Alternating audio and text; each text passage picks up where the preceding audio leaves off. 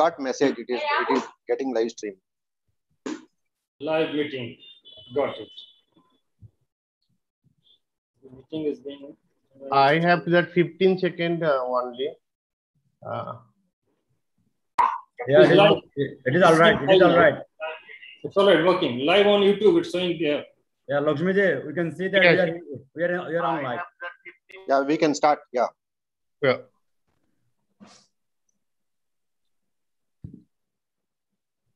May I start now? Yes, sir. Please Yeah. proceed. Okay. Good evening and namaskar to all the participants to the webinar on World Meteorological Day. On behalf of South Asian Meteorological Association, pleasure to extend There's welcome to all the participants to this webinar. Sir, some of you are opened YouTube simultaneously. You have to close that window of YouTube. Umesh sir. Yeah. Muted. Yes, sir. Please go on. Go ahead. Yeah. okay. So once again, good evening and namaskar to all the participants. On behalf of South Asian Meteorological Association, I extend heartiest welcome to each one of you and thank you for joining us. I'm also grateful to our keynote speaker, Dr. Ghulam Rasool Sahib, for having agreed to deliver talk on an important topic, that is restoration of Himalayan ecosystem. He is former Director General of Pakistan Meteorological Department, currently Program Manager with the ICIMOD. Thank you so much, Rasool Sahib. We are also happy to have panelists from our member countries from Himalayan region. Today we have Mr. Naseem Muradi, Head of the Forecast Division of Afghanistan Met Department. We are very happy to have Dr. Atiq Rahman Sahab, Executive Director of Bangladesh Center for Advanced Studies. Thank you so much, sir. We have our colleague, Mr. Sigde Dorji from Bhutan Meteorological Services, the Chief of Weather and Climate Division of National Center for Hydrology and Meteorology. We are waiting, I think, for Professor A.P. Dimri, who will be joining us as a panelist. He is from School of Environment Sciences, JNU, New Delhi. We have Dr. Sarla Kaling, who is a Regional Director of Ashoka Trust for Research in Ecology and Environment. Also will be joined by the Dr. Arun Bhakt Shrestha, Regional Program Manager from ICIMOD, and Dr. Atikur Rahman, who is the Water and Climate Change expert and member of the National Climate Change Council of Pakistan. So I am thankful to each one of you. We are happy and delighted to have Professor Rajesh Kumar, Dean, School of Earth Sciences and Head, Department of Environmental Sciences, Central University of Rajasthan, Jaipur, for moderating the panel discussion. We have with us the Advisory Council member, Dr. Samrendra Karmakar. So thank you so much, sir, joining us. And natural ecosystems have evolved over the long period of time and lived in harmony with the people. The ecosystem supported living organisms, biodiversity, and provided natural resources for the economic development. In the last 2 centuries, industrialization and exponential growth of the population has led to increasing demand on ecosystem resources. In the recent decades, environmental impacts of the anthropogenic actions are becoming significant. Common features responsible for causing degradation of all types of ecosystems are climate change, environmental pollution, unsustainable exploitation of natural resources, and loss of biodiversity. Humanity's hunger for resources has pushed many ecosystems to the breaking point. As per World Economic Forum, around 1.9 million square kilometers of undisturbed ecosystems have been lost in the last 2 decades. The area of primary forest worldwide has decreased by over 80 million hectares since 1990 as per Food and Agriculture Organization. Soil erosion and other forms of degradation are costing the world more than $6 trillion in loss of food production and other ecosystem services. Approximately 30% of natural freshwater ecosystems have disappeared since 1970. Habitat degradation is endangering animal species. We are witnessing the extinction of many of such. The live example is British Columbia of the Canada, which because of the heat wave in the last week of June has lost more than 1 billion of sea creatures because of high temperatures. Recognizing the importance of ecosystem and harm caused by its degradation, urgency to restore ecosystem has been realized. The UN has designed the 2020 decade as the decade of ecosystem restoration. It is a joint initiative of UNEP and Food and Agriculture Organization of the United Nations. It's calling for the protection and revival of the ecosystems all around the world for the benefit of people and nature. UN has planned restoration of 350 million hectares of the degraded terrestrial and aquatic ecosystems. Restoration could generate $9 trillion of ecosystem services and also remove 13 to 26 gigatons of the greenhouse gases from the atmosphere. The economic benefits of such interventions exceed 9 times the cost of investment, when inactions is going to cost much more. Himalayan ecosystem is of vital importance to the well-being of the more than 2 billion populations of Himalayan countries and downstream. It is a fragile ecosystem, has witnessed degradation and will face brunt of the climate change. Therefore, task of preserving and restoring Himalayan ecosystem needs to be taken on priority. It calls for awareness among policymakers, scientific community, and general public. Today's webinar is an attempt in this direction. We look forward for the valuable inputs from the experts and take this initiative forward. Once again, thank you for your participation and look for a very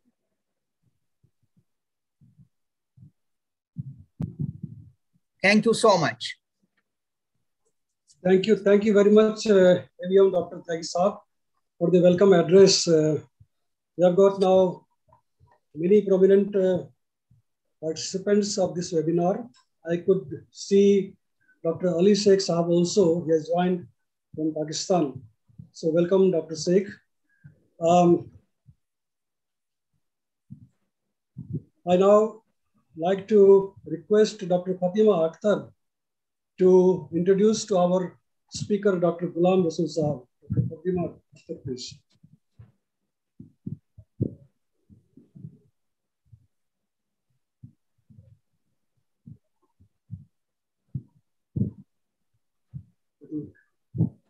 She has lost connection. I think, sir, there is some internet connectivity issue. Or some connectivity problem. Just a few minutes. She was there.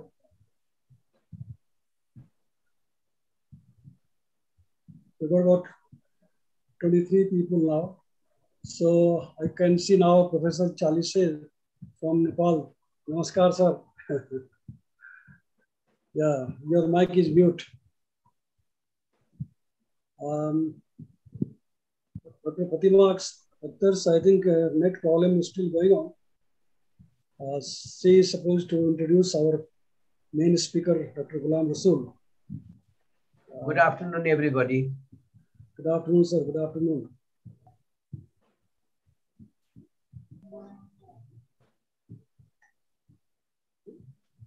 If it is taking time, then I can introduce the speaker. Just a few seconds, we will wait, few minutes.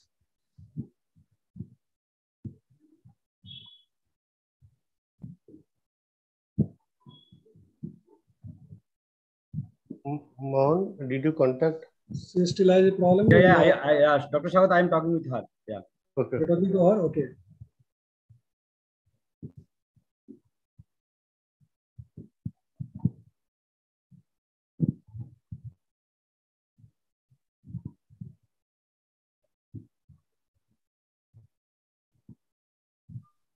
Sir, she is trying to join with her mobile data. I think she will able to join soon. Okay.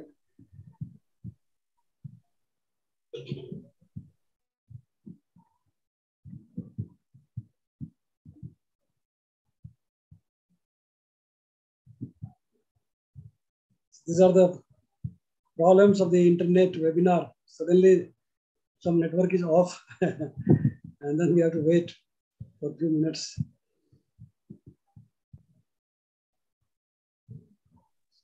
Is Dr. Ghulam Rasool already there?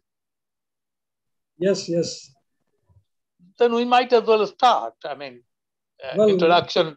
Everybody knows Ghulam Rasool, or we can. Well, let me then, if it is taking time for Dr. Fatima, I'll quickly introduce Dr. Ghulam Rasool. Yeah. Formally, although he is well known to all of us.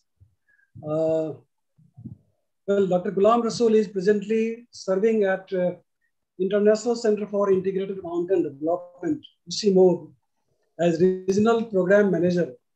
By qualification, he is a meteorologist and he has served Pakistan Meteorological Department for 32 years at various positions and retired as Director General before assuming present assignment. Dr. Rasool is the recipient of Young Scientist and Senior Scientist Awards in Meteorological Research in 1993 and 2007, respectively. He has served as Vice President of WMO, RA2, and worked hard to promote cooperation among the regional member countries. With WMO, Dr. Rasool has served as Regional Coordinator and Climate Services for Agriculture. He is author of 2 books and more than 100 research papers ranging from weather phenomena to climate change issues of South Asian region. So, I mean, we know Dr. Rasool, but there are many audiences here who may not be familiar with him. So I just thought that it's good to have a formal introduction of Dr. Ghulam Rasool, sir. So, sir, now the platform is with you and you can start the talk. Dr. Ghulam Rasool, sir. Thank you very much, Professor Das. Honorable Professor Ajit Tyagi, President of SAMA, distinguished scientists, members of SAMA family, and invited panelists. Very good evening, namaste, and assalamu alaikum. I will talk about Asian high mountains, which are commonly known as third pole. Let me share my screen with you. Yes.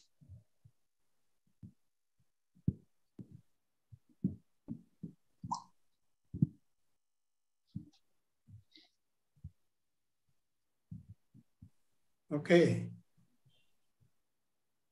So it works. Can you see, please? Yes, yes, you can see.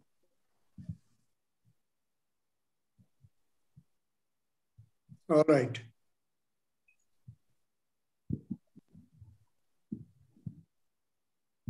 So I will be talking about Himalaya Hindu-Kush region, which together with the Tibet Plateau is commonly known as third pole. And third pole, we are beneficiaries of third pole because third pole is not only the natural asset, this is a great mover of our weather systems also. I flash my presentation outline. I will first focus upon the importance of ecosystem of third pole. This is a satellite picture which is showing this region. And this region has 3 famous mountain ranges, Himalayas, Karakoram, and Hindu-Kush, together with the Tibet Plateau, which is playing very important role. And this is known as global asset for food, energy, water, carbon, and is house of cultural and biological diversity. There are 10 major river systems which are emerging from this HKH region, serving 8 member countries. 240 million people in mountainous region are directly benefiting from the natural resources of HKH, and 1.65 billion people downstream are benefiting from the water resources and other natural resources of HKH region. So in total, almost 2 billion people of this area are the beneficiaries. Biodiversity is very important in this region. This is 4th biodiversity hotspot in the world. If we look at its assets during the decade of 1998 to 2008, on an average, 35 new species were discovered each year in Eastern Himalayas. So this is not the end of the study. Study is going on and monitoring is going on, but this is just an example to reflect how important this region is and how much this is unexplored. 70 to 80% of original habitat in biodiversity hotspots of HKH has already been lost. And there are projections that 1/4 of endemic species in Indian Himalaya could be wiped out by the end of this century. 60 to 85% rural population in HKH are directly or indirectly benefiting from these natural resources. This is a highly populous area because there are river basins which are sustaining life in this area.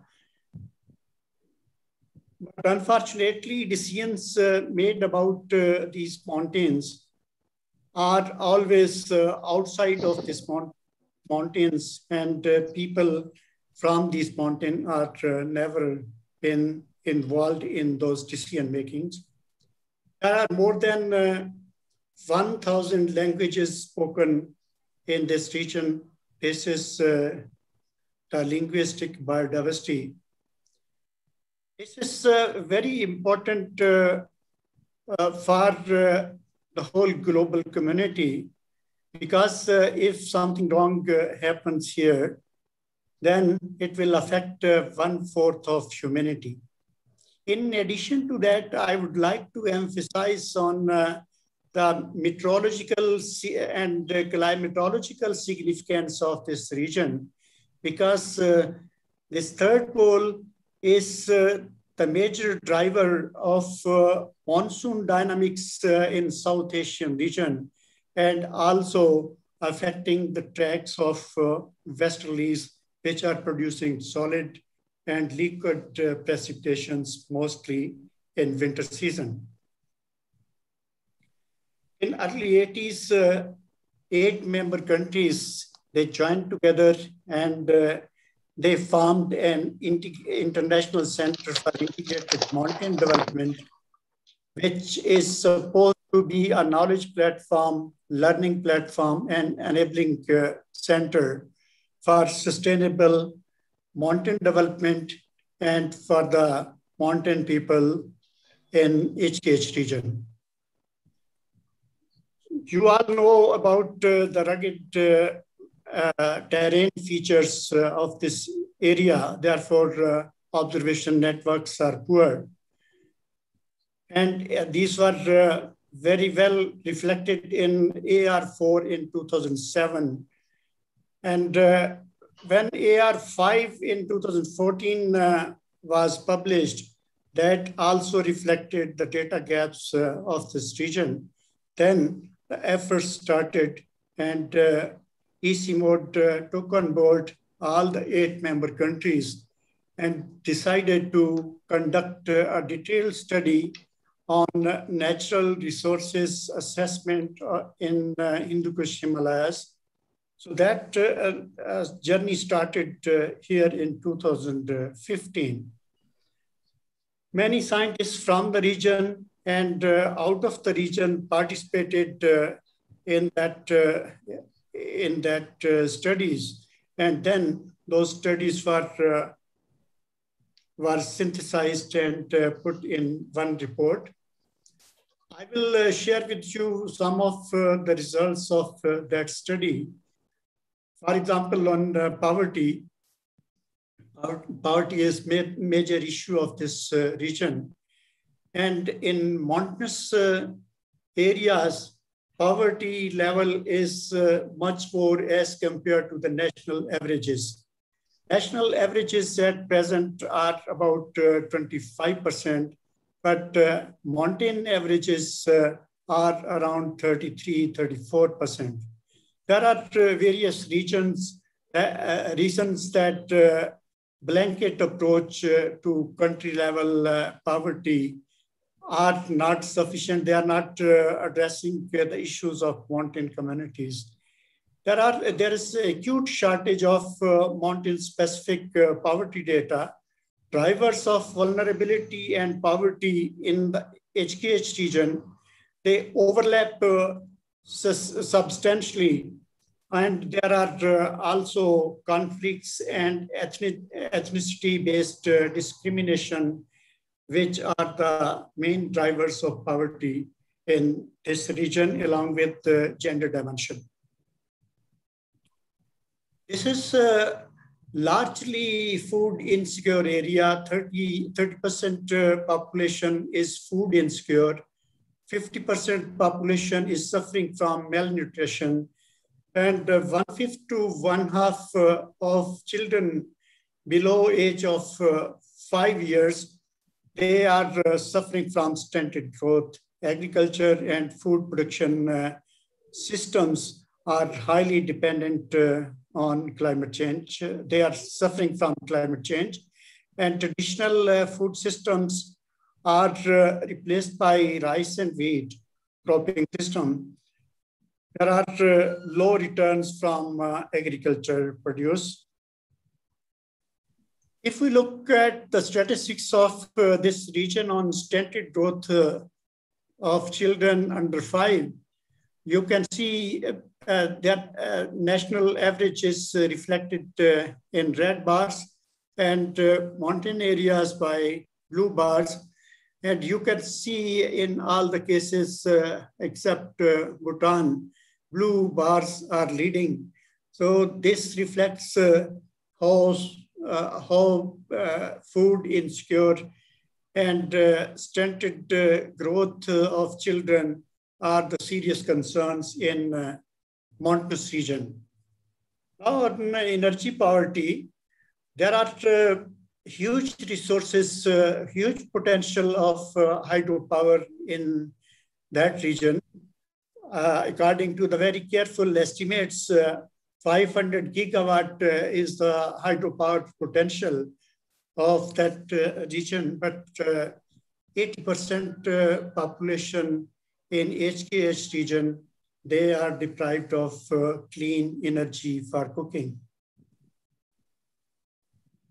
This is a diagram showing availability of electricity, which is considerably good, and this is progressing well.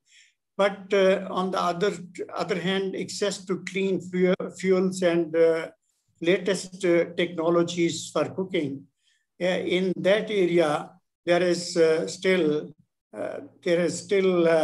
a lack of will, where a lot of efforts should be done, especially through nature-based solutions.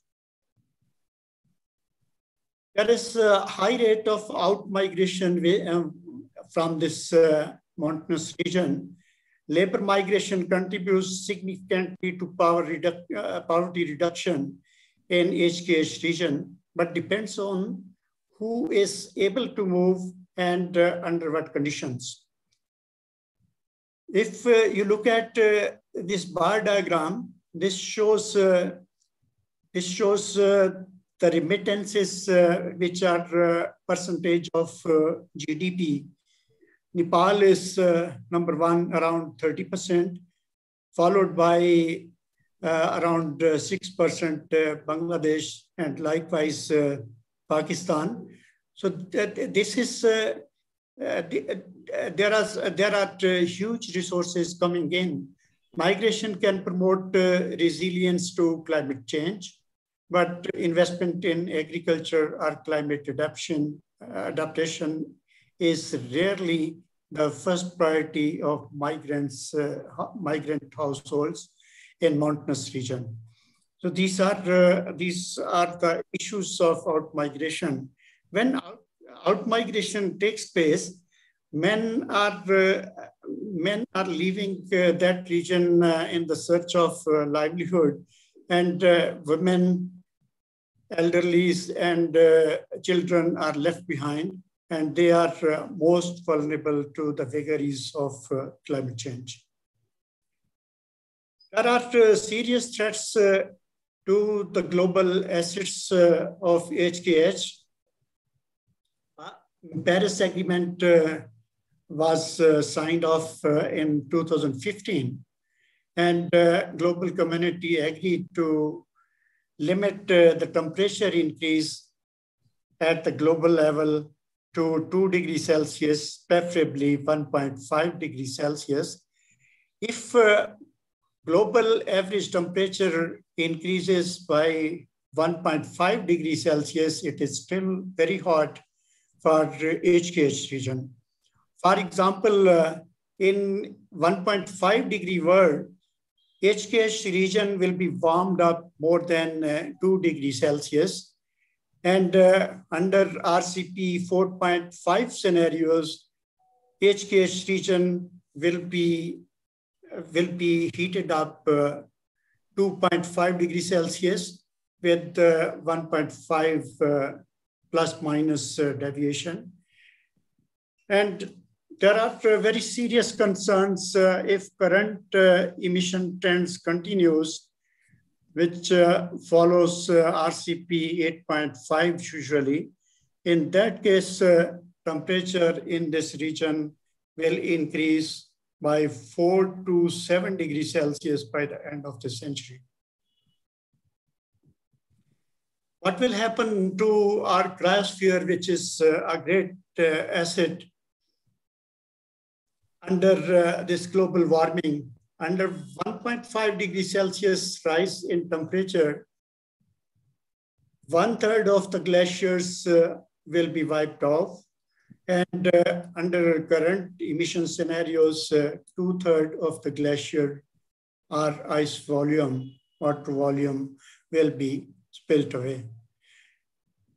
And snow cover, snow volumes will decrease gradually, and snow lines will be going up. Snowmelt induced runoff will peak in early summer, and that will be stronger. Already communities living in glaciated areas are suffering. This is photo from Ladakh, India. So this is showing drought conditions in this valley.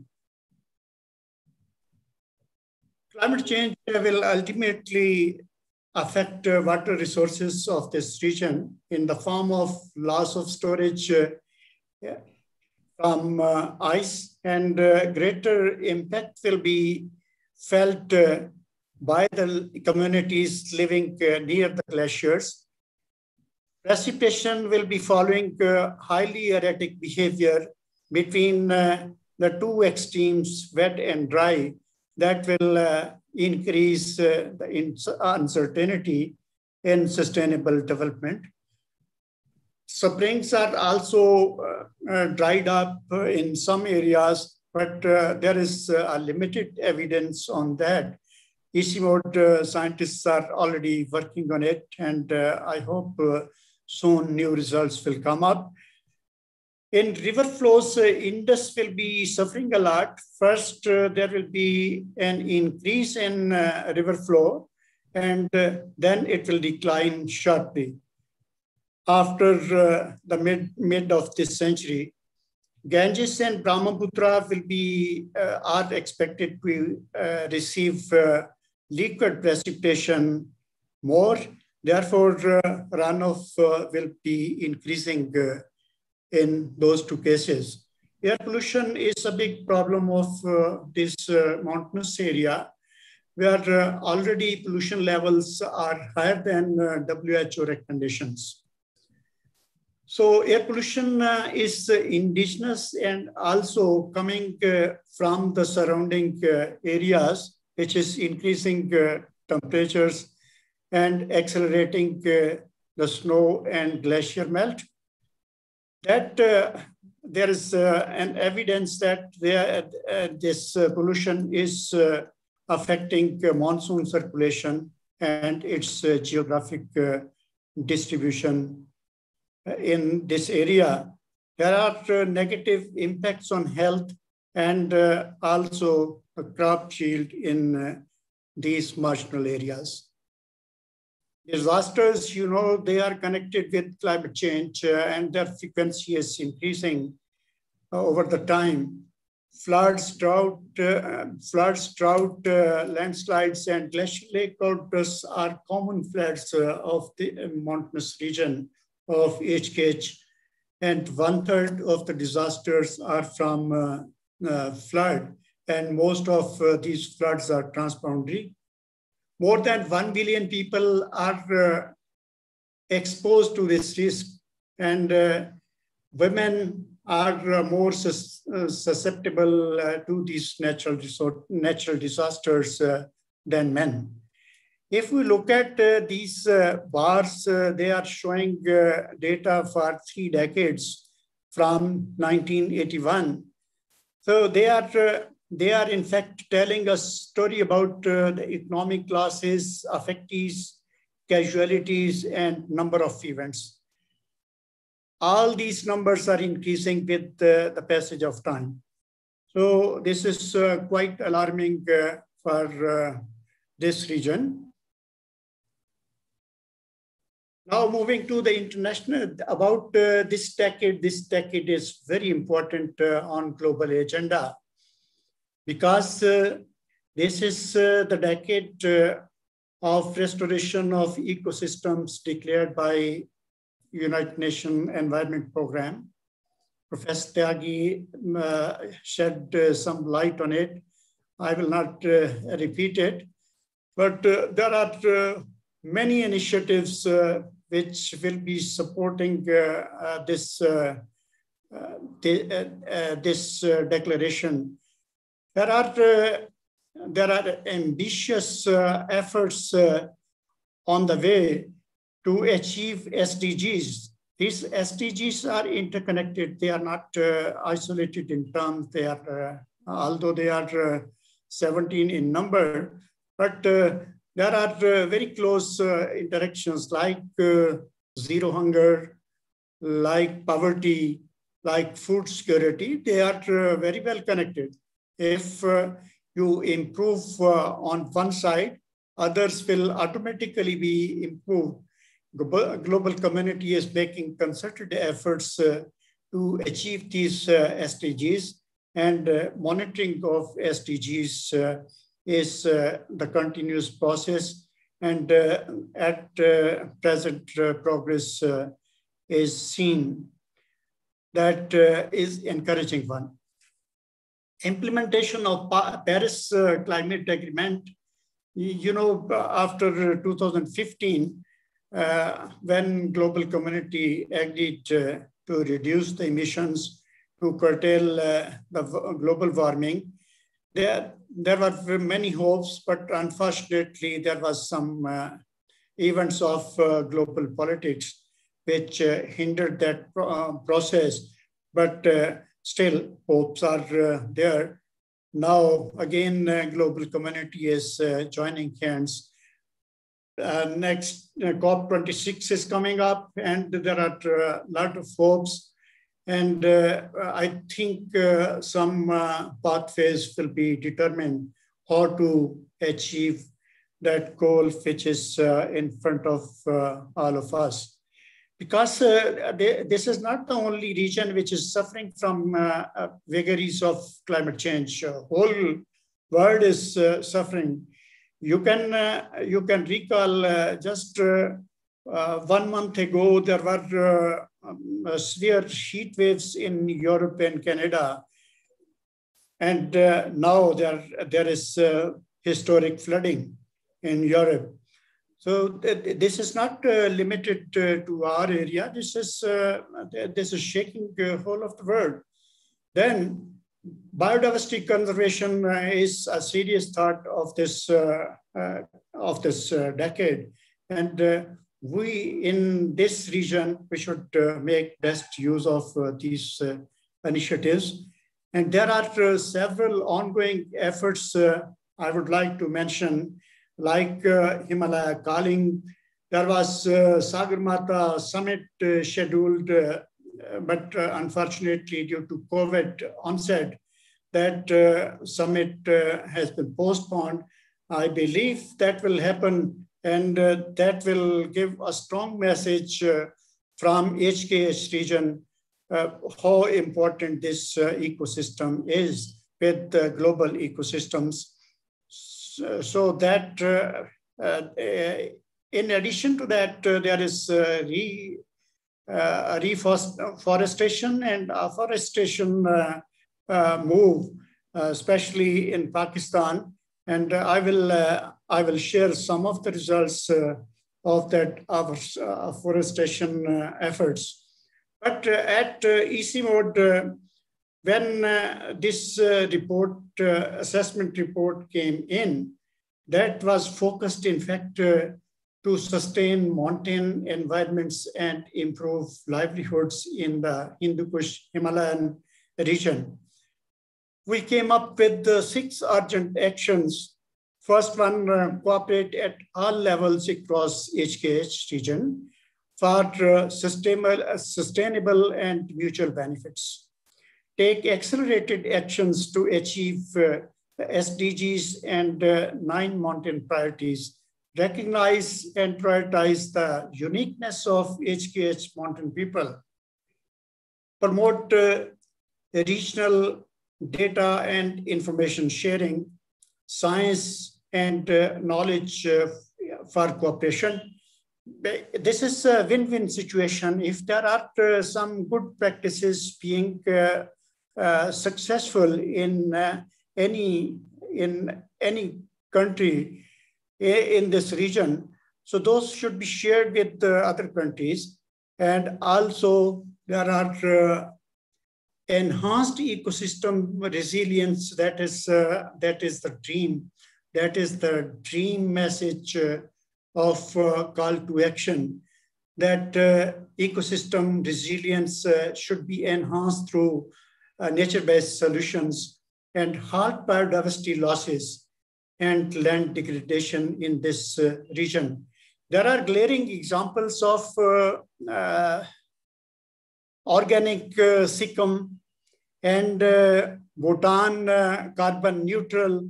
So these are the examples to be followed in this region, which are giving us the pathways.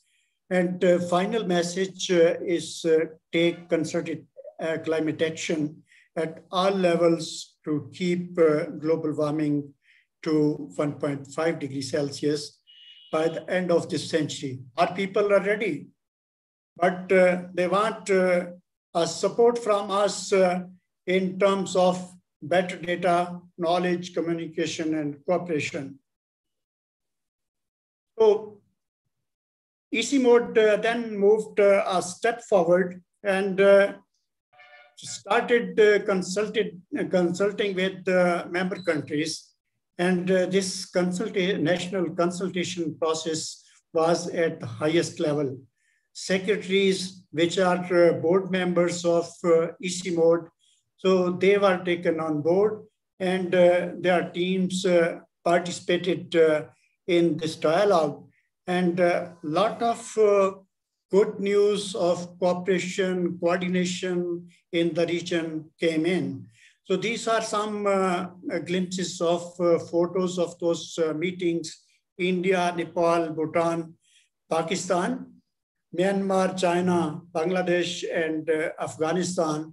All the 8 member countries were consulted, and very good outcomes came in.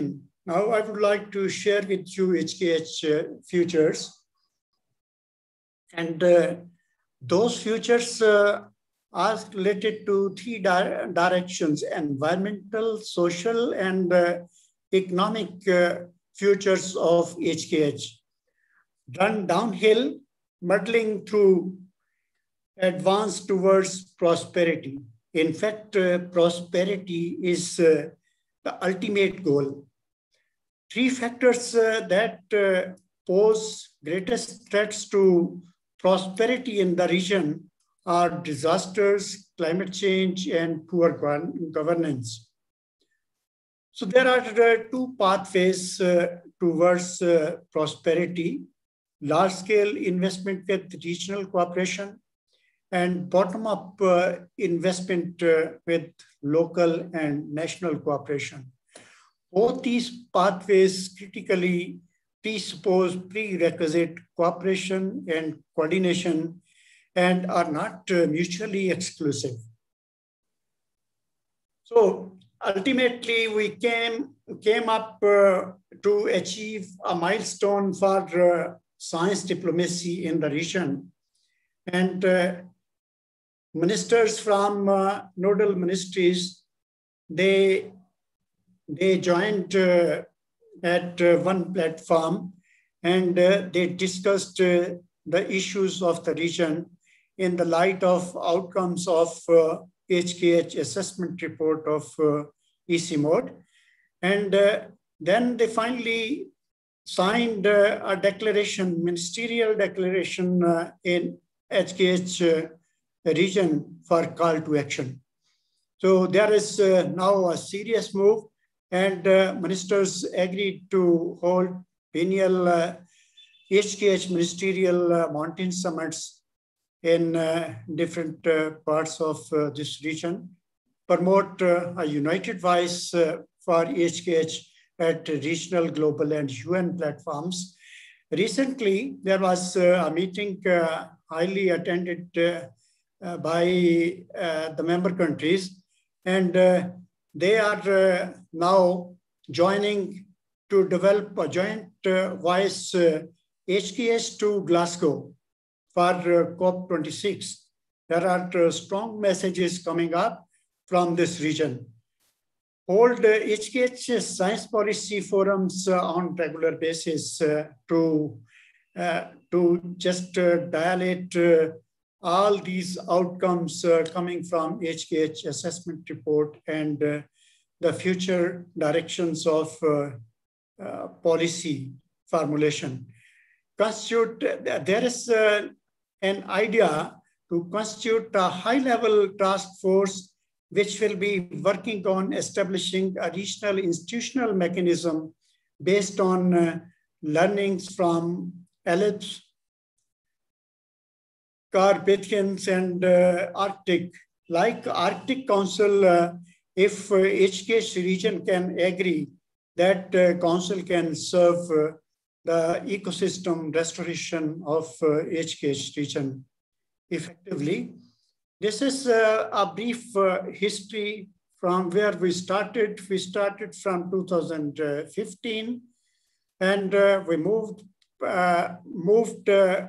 to the HKH assessment report in 2019. 2020 was very important for us when ministerial declaration was signed, and 6 urgent calls to action were taken very seriously. Now these efforts are continuing.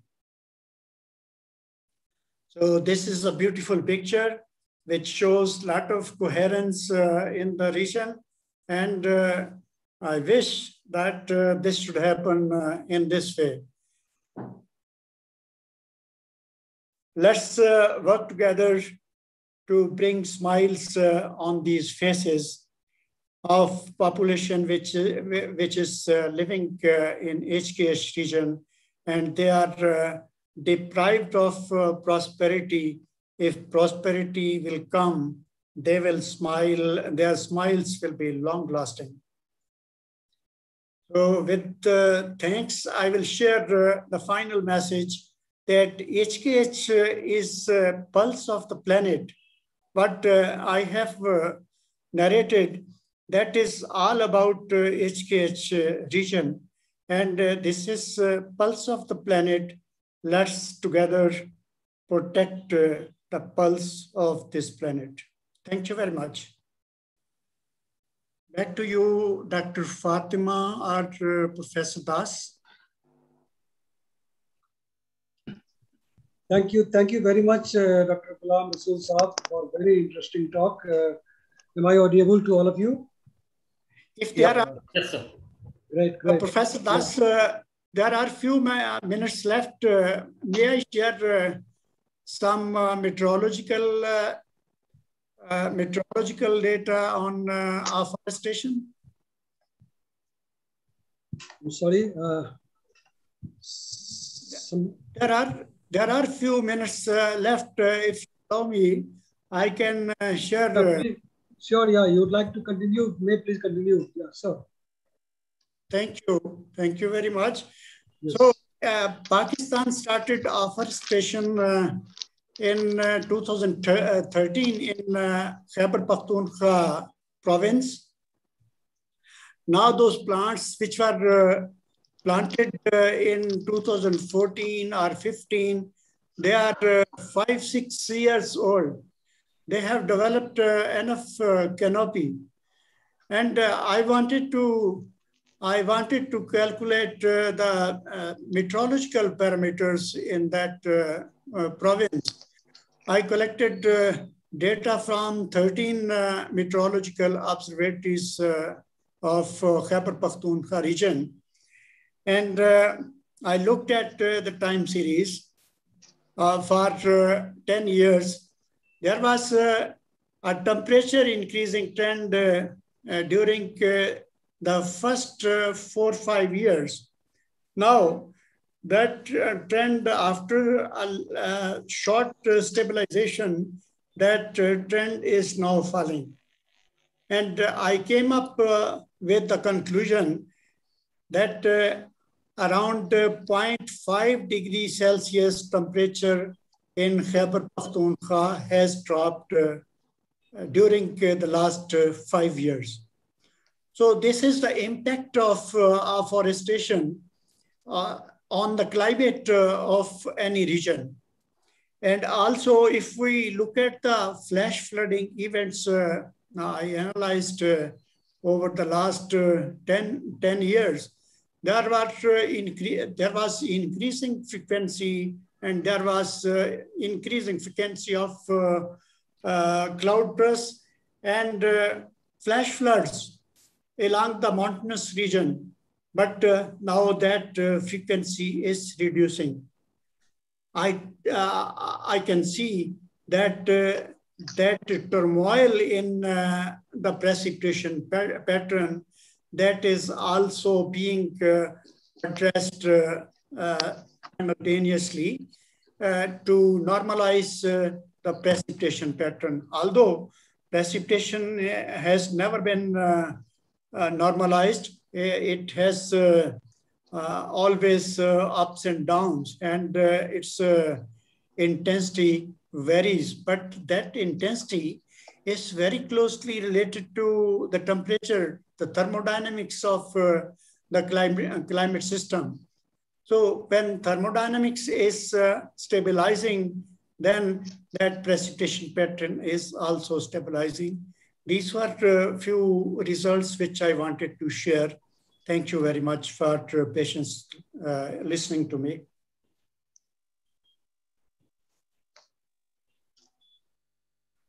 Thank you very much, Dr. Ghulam Rasool, once again, for a very interesting talk. And this is a very important topic to restore the mountain ecosystems, which has been changing or degrading because of the climate change due to the human activities. Regarding the number of cloud bursts that you just mentioned that occurred in Pakistan, you said that it is reducing with time. Is that so? Because yes, yeah, that its frequency is coming down. Okay. Well, cloud burst is, yes, please. Yeah. Otherwise, in 13, 14, 15, in Chitral, there were recurring cloud burst events along Shangla and the foothills of Himalayas. So there was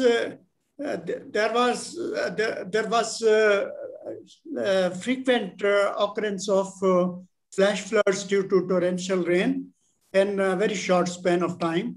Now that is reducing. Right. Yeah. Well, thank you. But this is a conclusion based upon a short span of data, just 7-8 years. So we should not assume that this will continue. This may change, but this is a visible trend. Okay, so thank you so much once again. Now the session is open to questions from the participant, and I request Dr. Swagata and Dr. Mohan Kumar to moderate the question and answer session. Dr. Swagata and Dr. Mohan. Yeah, so the first question by TB Lakshmi Kumar. How to restore the ecosystem of Himalayas? What about other global mountain ecosystem in light of climate change? Sir, for the first question from TB Lakshmi Kumar from SRM University, how to restore the ecosystem of Himalayas? That I think you could cover. And what about other global mountain ecosystem in light of climate change? Yes, climate change is the major deterioration to our ecosystem. But if we look at the whole package which I was discussing, that gives us very strong message. First, to address climate change, and when we will be making collective effort to address the global warming and climate change in this region, then ultimately there will be a redressal to the ecosystem. Ecosystem will be restoring. I gave example of afforestation in Pakistan area. So there is a large campaign, and I have witnessed some improving trends. Likewise, Himalaya calling. This is a great initiative, which is supporting the health of ecosystem. In this way, we can gradually improve the health of ecosystems, and ultimately the restoration will come in. Okay. Thank you, sir. I have a question, Mr. Ghulam Rasool. Yes, please. Yeah, as you know better, the trail of Hindu-Kush mountain in Afghanistan, especially in the northeast part of the country and central part of the Afghanistan. But those people have not access to the energy and food, and they are suffering from everything, from poverty. And what is the ICIMOD future plan for those people? Yeah, ICIMOD teams, my friend, are already working in Afghanistan with Afghanistan national partners. And we have helped colleagues, professionals to develop the first glacier inventory and lakes inventory. Recently, there was outburst flood, glacial lake outburst flood And my colleague, Dr. Arun, is with us today. He is leading River Basin Initiative and looking after the cryosphere of HKH region. So that outburst was immediately analyzed, and results were shared with our colleagues in Afghanistan. And we are always looking at the new areas where we can help the national partners. So you have mentioned this one, and my friend Dr. Arun will take note of that, and we can discuss further on this issue, and we can develop a proposal to work together on this issue. Okay, thank you. Thank you, Nasim Muradi, for your excellent questions. Dr. Ghulam Rasool, sir, there is some couple of questions in the YouTube live channel also. We have received one question from D. Rajan. What is the frequency of cloud burst over the region? Yeah, in the region, this is different. This is not a uniform tendency because all parts of the region are not receiving monsoon, are not experiencing strong convection, but the regions, the areas which are confronting monsoon, those areas are getting the essence of cloudburst, and especially in the form of strong convection. Uttarakhand last event, I don't recall the exact name, Chamoli, perhaps. Yeah, there were 4 cloudbursts. Rishiganga flood in Chamoli, right, sir? Yeah, yeah. In February, Rishiganga flash flood in Chamoli. Okay, so that was the start of spring season. At that time, when we analyzed Cape indicator, it was giving very strong potential energy to be converted into kinetic energy. So this is not uniform over the region. This is different in different parts, but all those areas which are experiencing monsoon, they are more susceptible to cloudburst events. Sir, thank you, sir. Sir, could you please stop sharing your screen so people can see each other? Sharing screen. Stop sharing the screen. Stop sharing. You can click simply. Okay, sir. There is one more question from the same person, D. Rajan. Just want to ask: in the year, is it increased? What is the time maximum rainfall on diurnal variation? Pardon, can you repeat it, please? Okay, sir. Sure. Yeah. The question is: in the year, is it increased? And if it is increased, what is the time maximum rainfall on diurnal variation? I could not get it. Maybe, sir, he wished to ask regarding the rainfall maximum or something like that. I mean, how is the diurnal variation of rainfall over the mountains? That is okay. Very difficult. That's not important. Okay. But if we look at the usual pattern of monsoon, so monsoon usually occurs late night or early morning. This is the normal pattern, but this differs in different regions.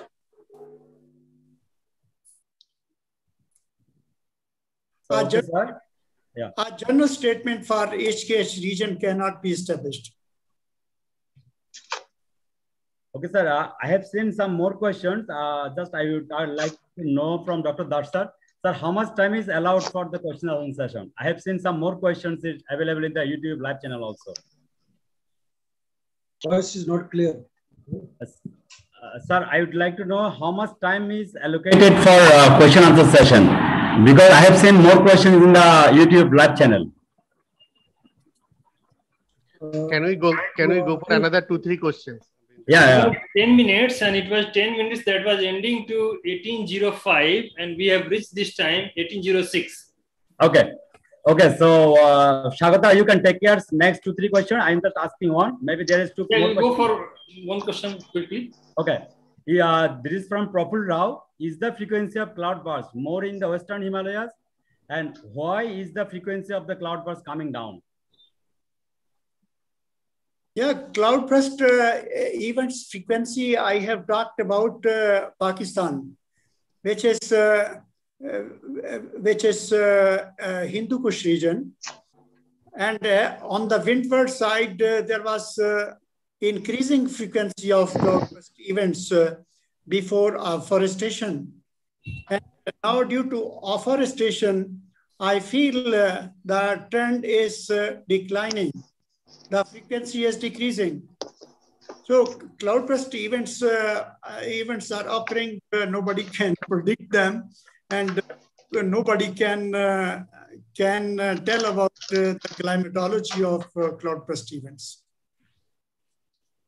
Okay, sir. Thank you. I have seen Dr. Shagata also wish to ask one question. Dr. Shagata, please. Yeah. So the next question is from Dr. Paromita Ghosh.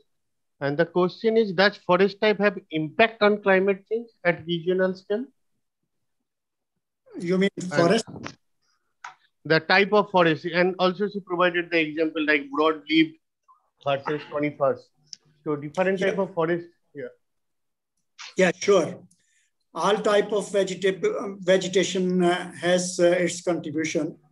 But from broadleaf vegetation, there is a lot of evapotranspiration, which is pumping the moisture from ground to the atmosphere, and there is visible climate cooling in that region. So that brings down the vigorosity of meteorology of that region also.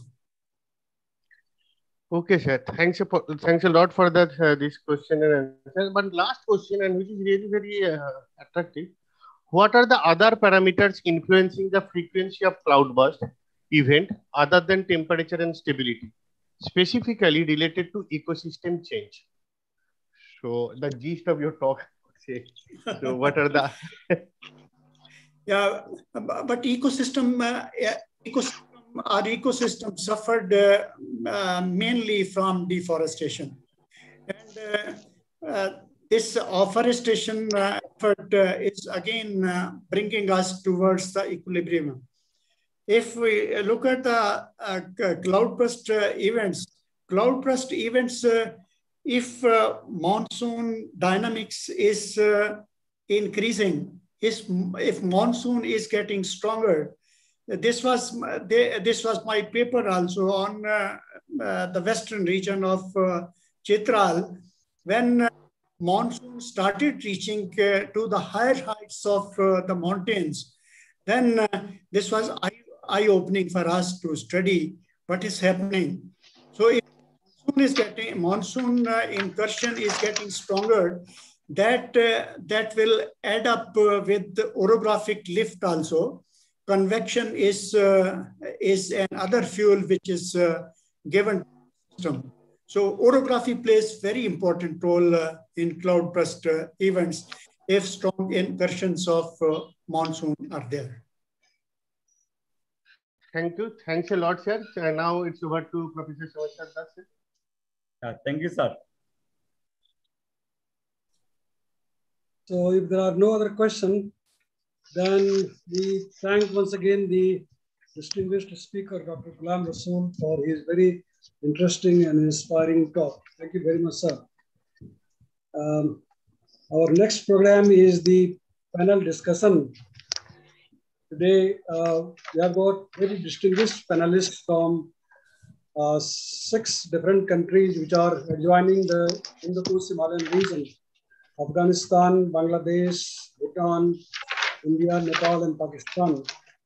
I'll try to introduce briefly, one by one, the panel members from each of those countries in alphabetical order of the countries. So starting with Afghanistan, we have the panel member, Mr. Naseem Moradi. He is the Director of Forecasts of Afghanistan Meteorological Department. He served as an IT expert in the Directory of Briefing and Head of the Forecast Division in Afghanistan Civil Aviation Authority for more than 20 years. He graduated from Department of Hydrometeorology, Geoscience, Faculty of Kabul University. His main job is to provide leadership and management of staff and provide professional technical advice to meet the goals and programs of the office, issuing weather warning for public use such as flood warning, dust warning, temperature warning, and publishing it at Afghanistan Meteorological Department site. Thank you very much, Mr. Naseem Moradi, for being present for the panel discussion. Our next distinguished panel member is from Bangladesh, Dr. Atiq Rahman. Sir, Dr. Atiq Rahman is the Executive Director of Bangladesh Center for Advanced Studies, BICAS. He is a prominent environmentalist, scientist, development expert, and a visionary thinker in South Asia. He is well known worldwide for his pioneering role and contribution to environment and nature conservation, climate change, poverty alleviation, and sustainable development. He was honored with the highest UN Environmental Award, Champion of the Earth, for the year 2008 in recognition of his outstanding and inspirational leadership and contribution globally, regionally, nationally, and locally to the protection and sustainable management of the Earth's environment and natural resources. Another outstanding achievement in the same year given by the government of Bangladesh was the National Environmental Award, Poribesh Padak, for the category of innovative environmental research and technology development. He is a long-standing leader, lead author, and convening lead author of IPCC. As a lead author of the IPCC fourth assessment, he was a co-recipient of the Nobel Peace Prize of 2007, jointly awarded to IPCC and Al Gore. Well, Dr. Atiq Rahman has a long list of achievements. I'll try to read as much as possible. He holds a PhD in Industrial and Applied Chemistry from Brunel University of West London. The Executive Director of the Bangladesh Center for Advanced Studies, that I've already said. He has transformed this NGO into a leading think tank of environment, resource management, and sustainable development issues. With his national and international experience in environment and resource management, Dr. Rahman's expertise remains vital throughout the Asia-Pacific region and beyond, as he helps to raise awareness of the hazards of the global warming. Dr. Rahman has been conferred with the UNEP Champions of the Earth 2008 Award. He has been consultant to the World Bank, Asian Development Bank, UNDP, UNDESA, UNEP, IFRAD, ISCAP, UNCTAD, Asian Development Bank, UNICEF, UNESCO, many national governments, several national and international NGOs. Since 1996, Dr. Rahman has been a visiting professor to the International Diplomacy and Sustainable Development at the Fletcher School of Law and Diplomacy, Tufts University in Boston in USA. He has published more than 100 papers in international journals and books on environmental and solid state chemistry, environmental planning and impact assessment, and renewable energy, technology and policy, natural disasters and global planning issues, science for policy people, interface since 1975 as a scientist, research and policy planner. Thank you very much, sir, for gracing this occasion and being part of the panel discussion, Dr. Atiq Rahman, sir. Our next distinguished panel member is from Bhutan, Dr. Singye Dorji. Dr. Singye Dorji is the Chief Weather and Climate Services Division, National Center for Hydrology and Meteorology, Royal Government of Bhutan. Dr. Dorji is a civil engineer by degree. He has got Bachelor of Engineering, Master of Engineering, and PhD. He has experience in climate change studies and research, short-term to medium and seasonal forecasting, aviation, meteorology, data management. He has experience in road construction, project management, and environmental management. He is a member of the WMO Commission for Weather, Climate, Water Scientific Advisory Committee of BIMSTEC, BCWC, team leader of JTT on flood management between India and Bhutan. So welcome Dr. Singhe Dorji from Bhutan. The next panel member is supposed to be Professor A.P. Dimri. Is Professor Dimri present? Has he joined? Professor Dimri, are you there? I think Professor Dimri is not there. He has some difficulty probably. So he has not been able to join. Our next panel member from India is another distinguished person, Dr. Sarla Khaling. She is the Regional Director, Asoka Trust for Research in Ecology and in the Environment, Sikkim. She is a native of Darjeeling. Dr. Khaling is a trained and as an ecologist as well as an interdisciplinary research in the environment sector. She has worked for the past 15 plus years on enhancing biodiversity conservation, ecosystem services, and human well-being, and sustainable livelihoods. Most of these was focused on mountain areas of Nepal, Northeast India, and Bhutan. Dr. Sarla got her PhD in zoology, ecology from North Bengal University, and her postdoctoral work includes people and institutions in North Bengal. Her interests are on socio-ecological landscapes, ecosystems, and ecosystem services, especially in the mountains and hills of the Northeast India and North Bengal. Currently, she is also working with collaborators on sustainable agriculture, sustainable food systems, One Health, and endangered species for the past 7+ years. She has also been working on building capacity of students, researchers, community leaders, and local civil society organizations in Northeast India. Then our next distinguished panel member is Dr. Arun Bhatt from Nepal. He is working as a regional program manager of river basins and cryosphere in ICIMOD at Kathmandu. Dr. Arun has PhD in Earth Sciences from the University of New Hampshire, USA. His doctoral dissertation was on the physical and chemical climate of the Himalayas. He also earned a master's degree in hydraulic engineering from Belarusian Polytechnic Institute in former Soviet Union. Since he joined ICIMOD in 2006, he has worked in various capacities, including action area team leader for strengthening upstream downstream linkages, regional program manager for river basins program, and acting program manager for the cryosphere and atmospheric program. Before joining ICIMOD, he served in the Department of Hydrology and Meteorology, Government of Nepal, where he was responsible for the operation of high altitude hydrometeorological station. So welcome Dr. Arun Bhatt Sreshta from Nepal. Our next distinguished panel member is from Pakistan, Dr. Ali Taqir Sheikh. Dr. Ali Taqir Sheikh is an independent water and climate change expert.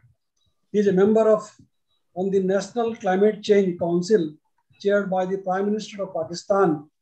He is also a member of External Advisory Group on South Asia Region Climate Change Action Plan, set up by the World Bank, that is engaged in strategic level deliberations on identifying shared regional climate issues requiring collaborative endeavors.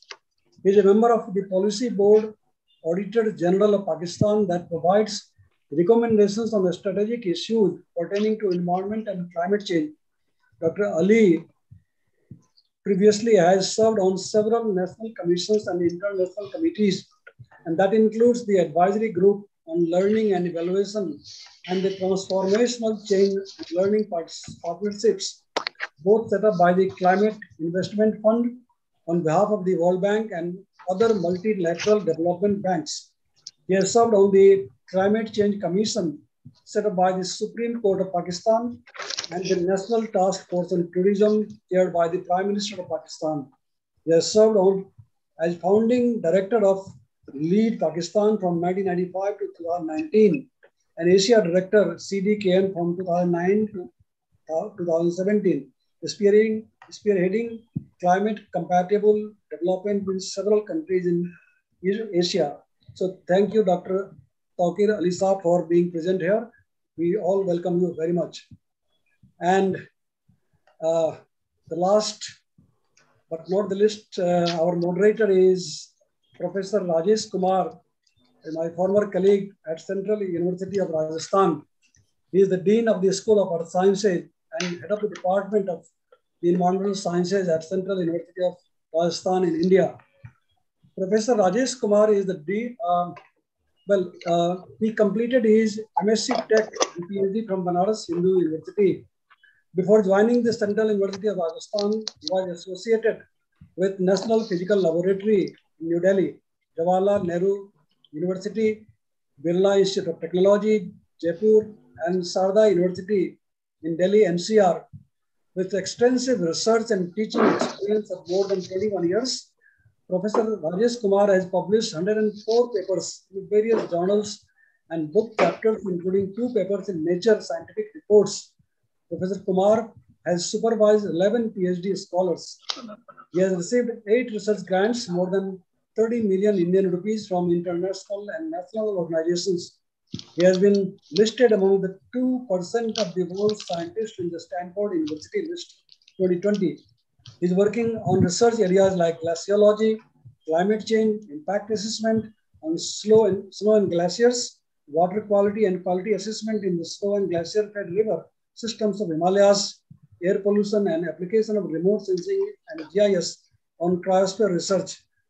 Professor Kumar spends a challenging time tracking glaciers locations up to an altitude of more than 18,000 feet with temperature lower than -15 degrees centigrade and stays in a tent on the glaciers for a couple of weeks in those regions for the collection of valuable data. He worked on the several glaciers like Gangotri, Chota Singri, Kapni, Naradu, Saunu Garan, Suru, and Batal, etc. Professor Kumar is a member of several academic societies and editorial board of national and international journal. He has been invited for interview in the medias like BBC News, CNN, IBN, Aaj Tak, Hindustan Times, The Hindu, BBC Radio, and All India Radio, Jaipur. They have all interviewed him on climate-related issues. So welcome, Professor Rajesh Kumar, and thank you very much for being present here. And now the floor is to you to moderate this panel discussion. Professor Rajesh Kumar, please. Thank you so much, sir, and for giving this opportunity to be a part of this international program where we have a very learned panelist available here.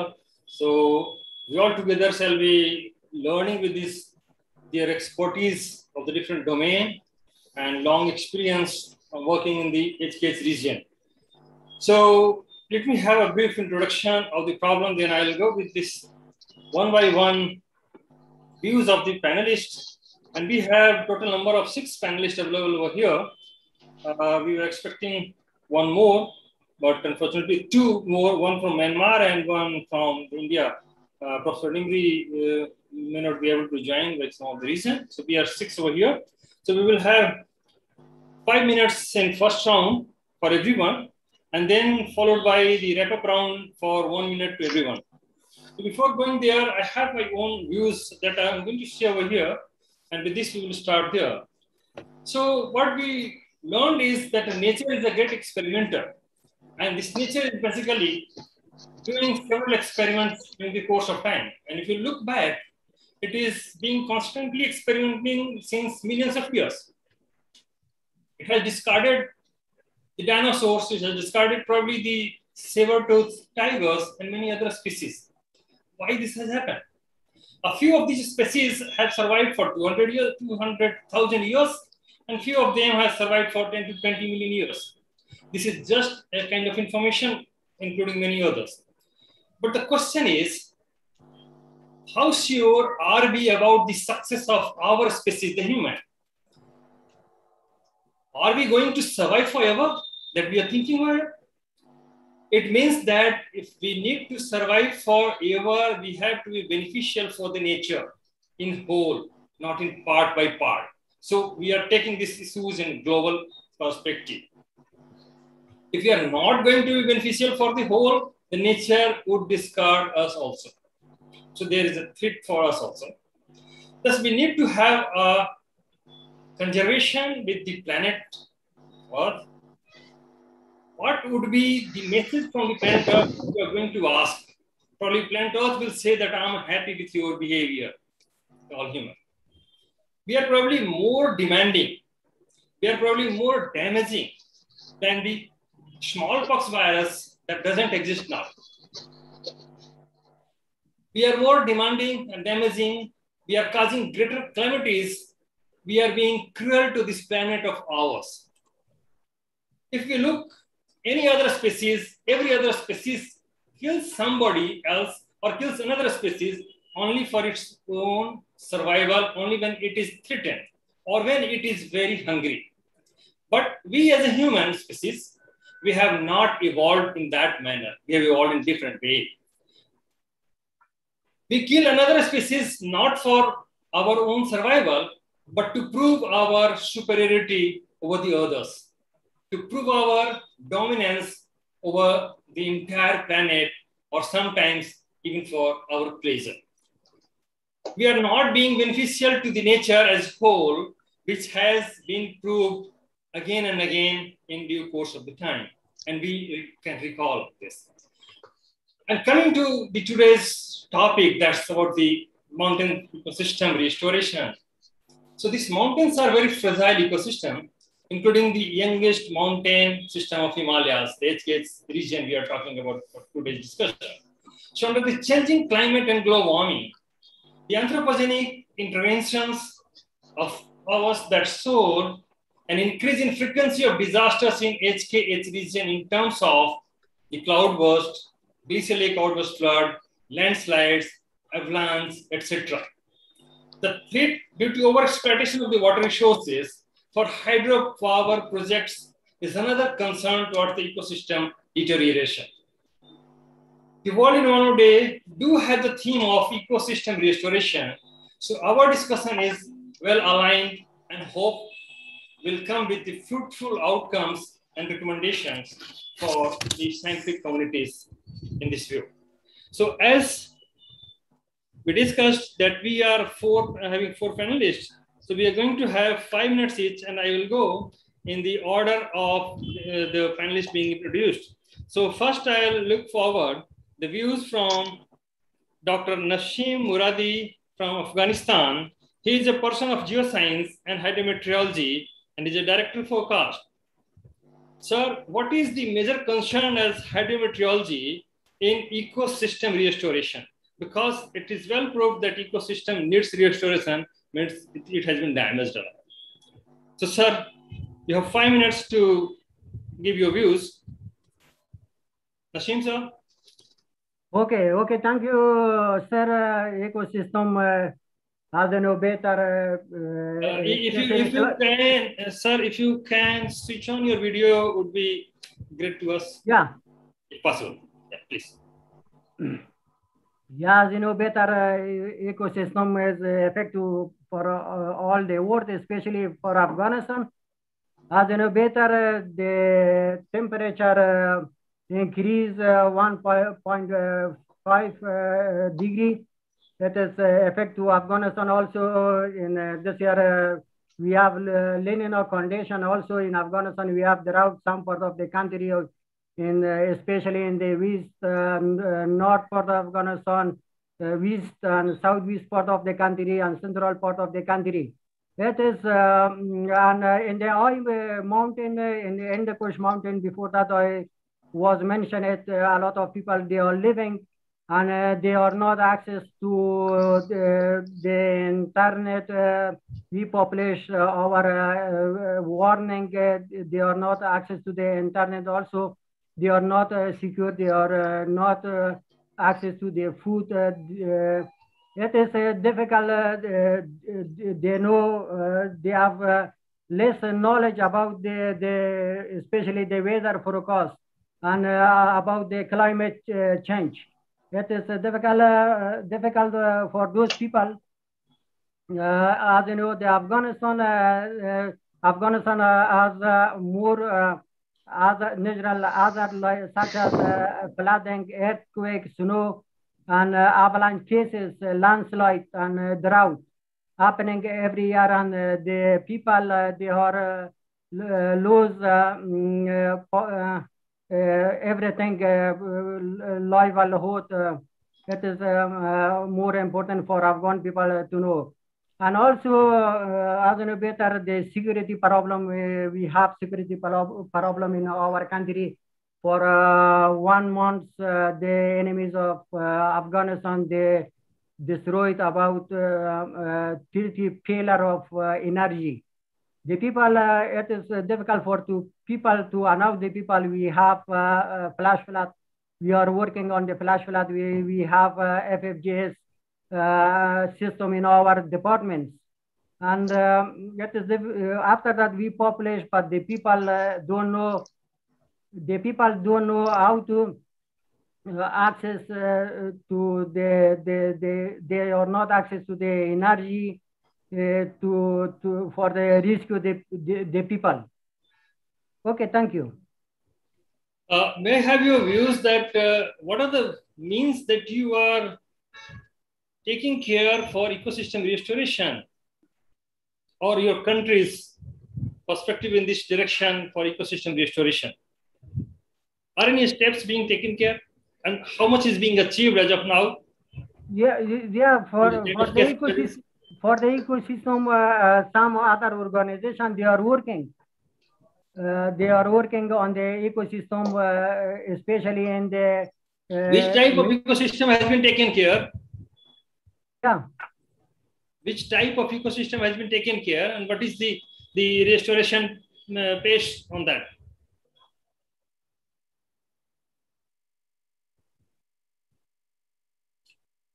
You unmute yourself by chance. Yeah, unmute yourself. Yeah, now please speak. Yeah, I mentioned it. Some organization they are working on the ecosystem. They are announced to the people, especially the Ministry of Environment. They are working on the ecosystem. We are working on the forecast division. We announce to the people. We are providing weather information. We disseminate information to the other stakeholders.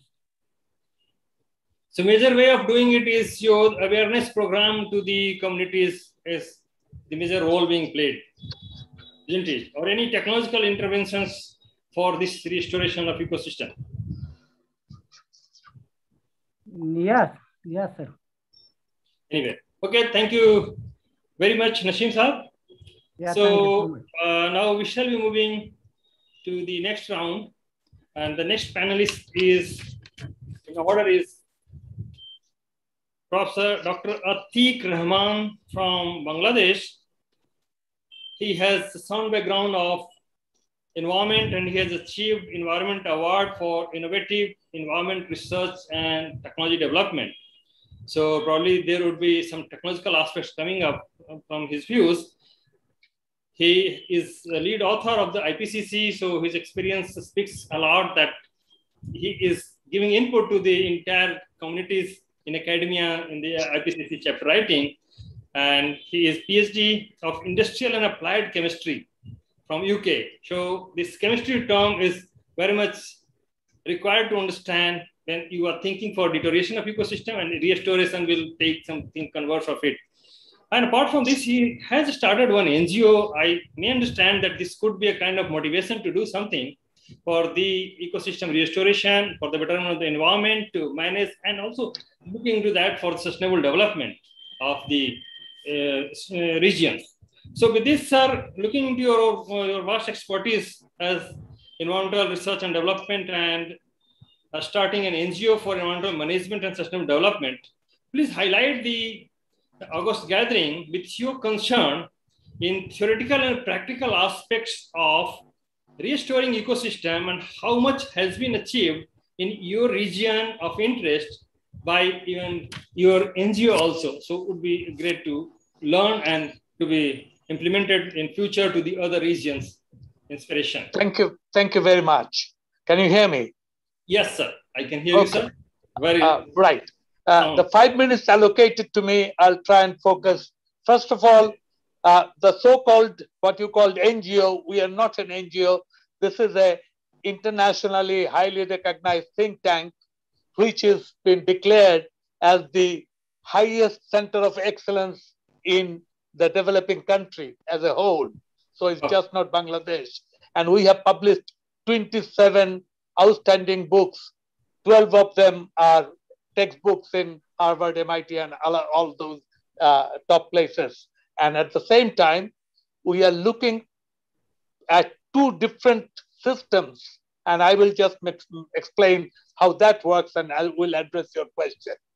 The first system can be called as a governance type of system, which is science, policy, people.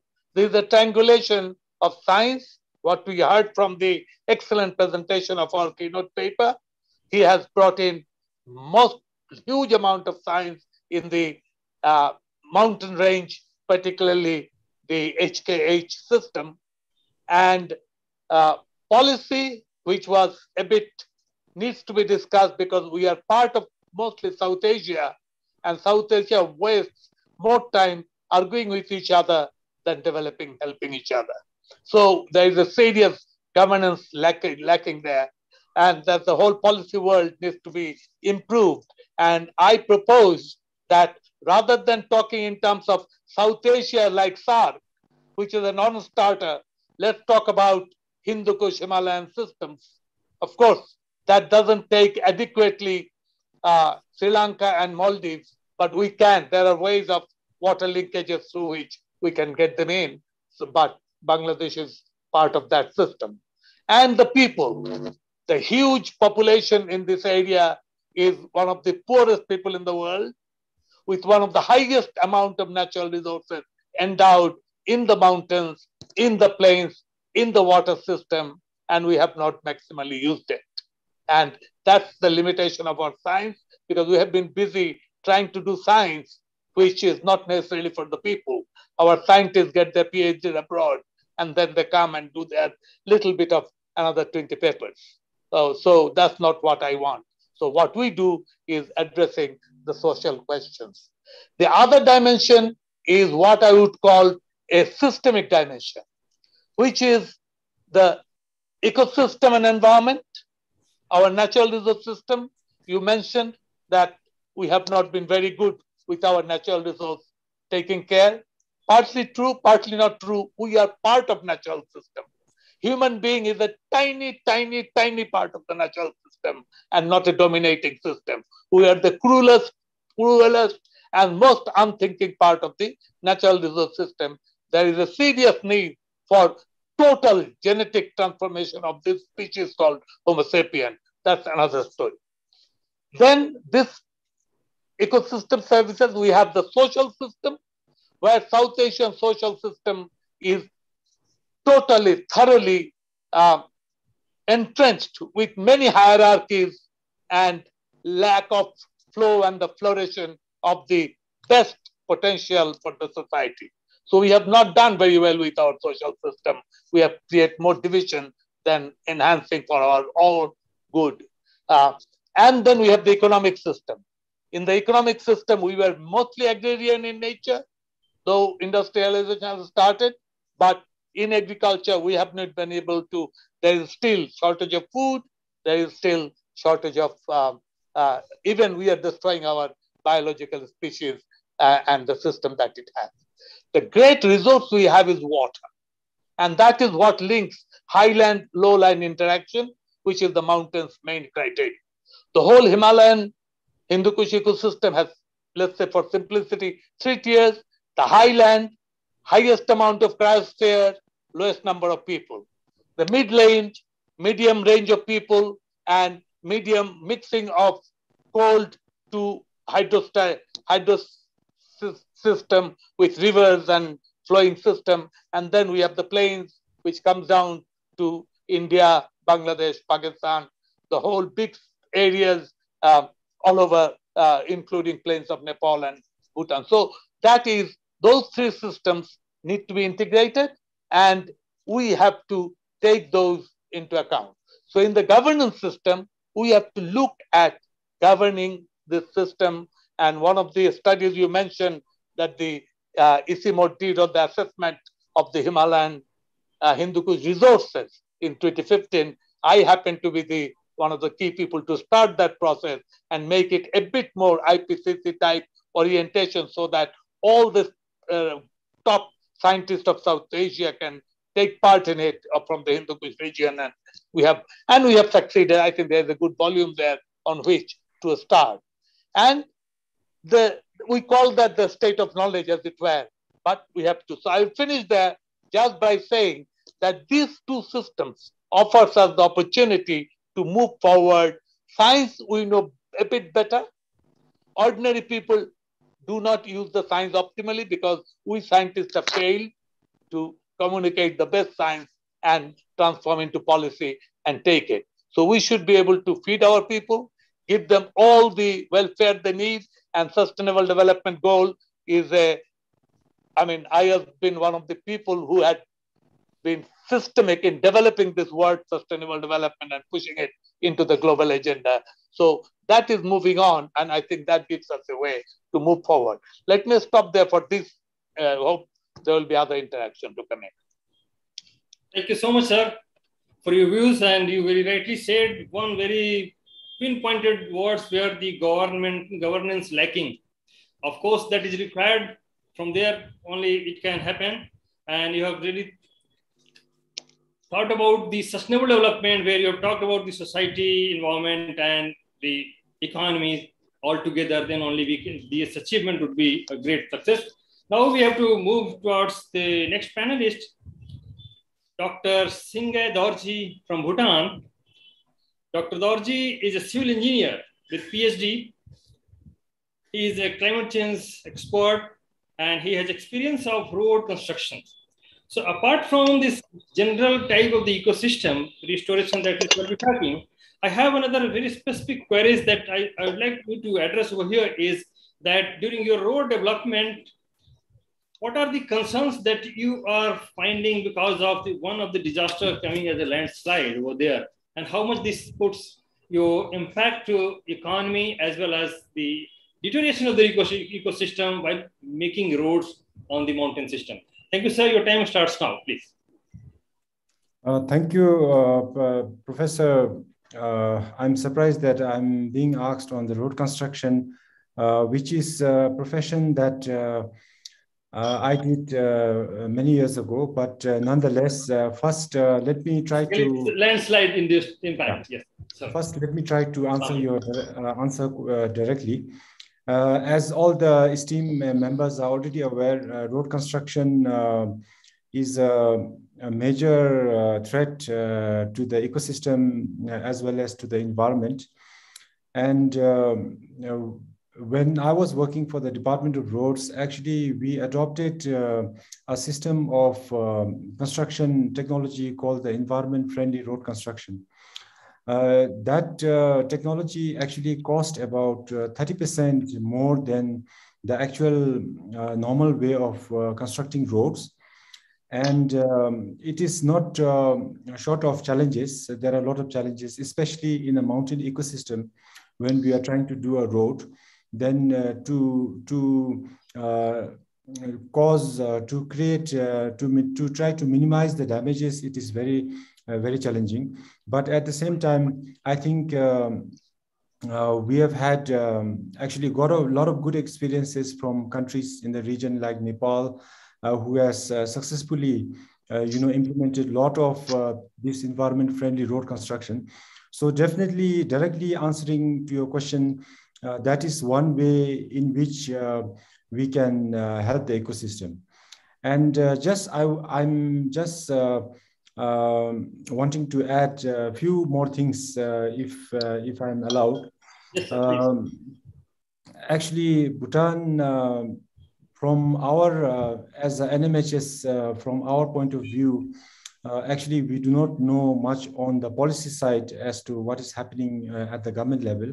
But from a hydrometeorological office's point of view, we believe that melting of glaciers and the associated risks of Gulf flood and drying of streams, as well as extreme weather events, are three of the major issues that are impacting our country as well as many other countries in the world.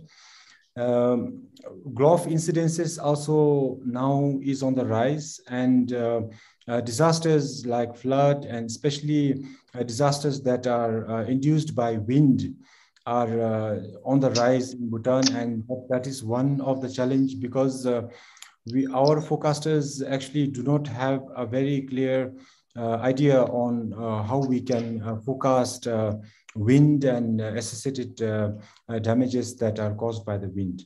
But I'm also happy to also report to this panel that, as mentioned by Dr. Ghulam in his presentation, Bhutan actually has done quite a lot of things in order to try to protect the ecosystem.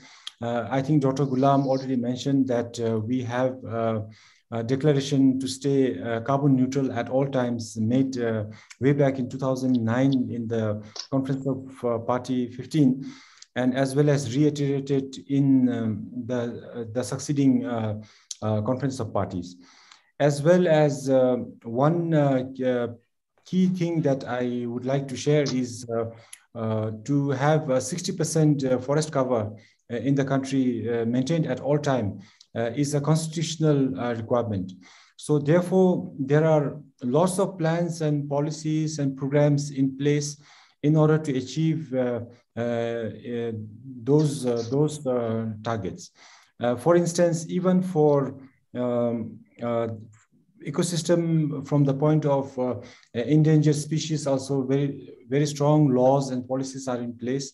So I think Bhutan is actually trying its best to protect the ecosystem, and I'm very much thankful to the speaker, Dr. Ghulam, who has clearly shared the risks that climate change poses on the region as a whole.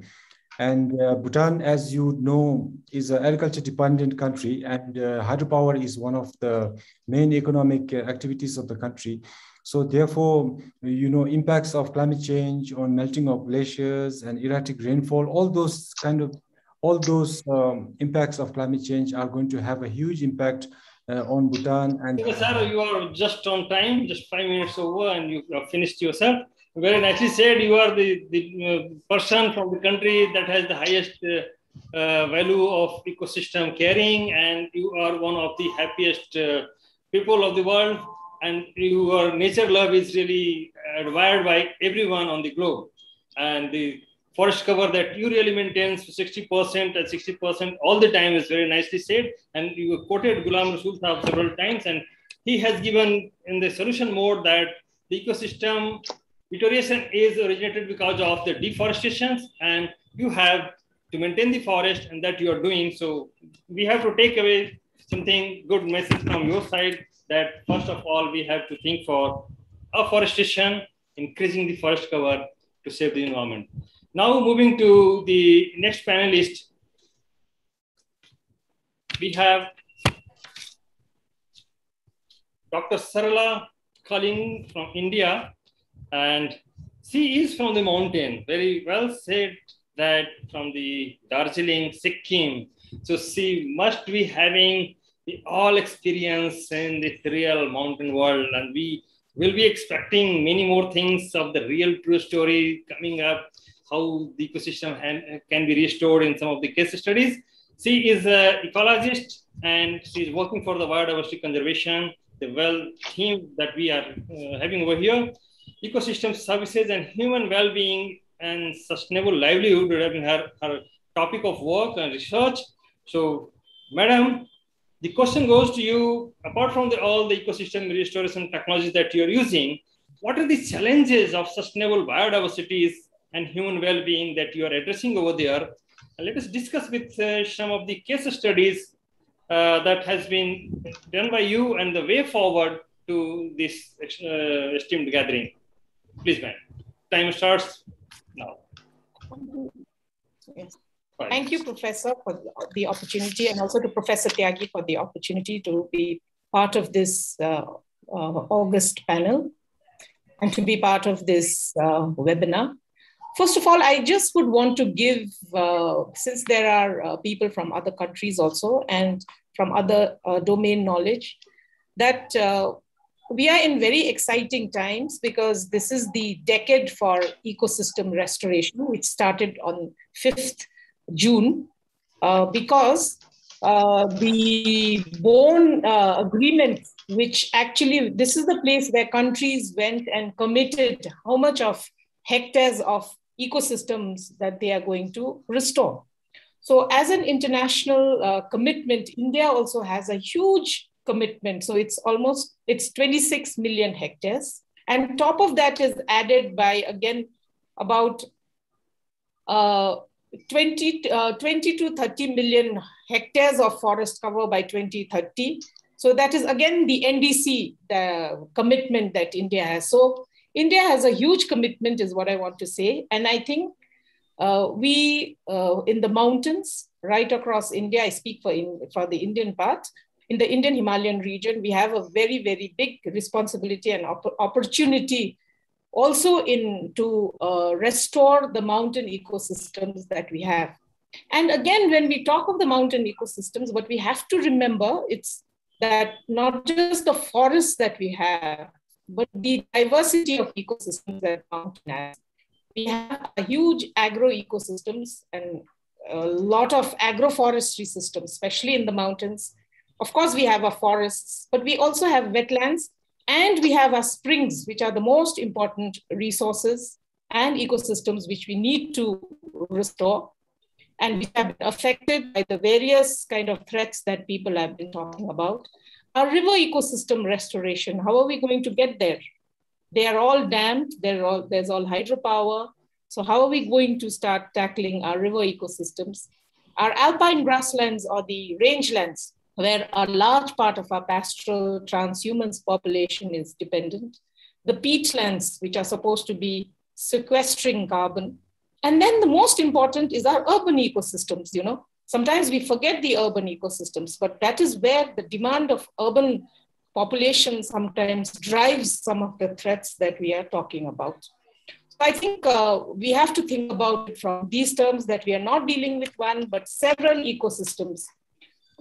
So therefore, I think for ecosystem restoration to happen, first we need to have a common understanding, because it cannot be done by one department of the government or one organization or one scientific organization or just communities. So even to have a common understanding of what is ecosystem restoration is also going to be very important. And of course, the coordination. And then comes the challenges of how do you identify which are the landscapes that you have to restore in the Indian Himalayan region in terms of ecosystem restoration. How do you define these landscapes? How do you identify these landscapes?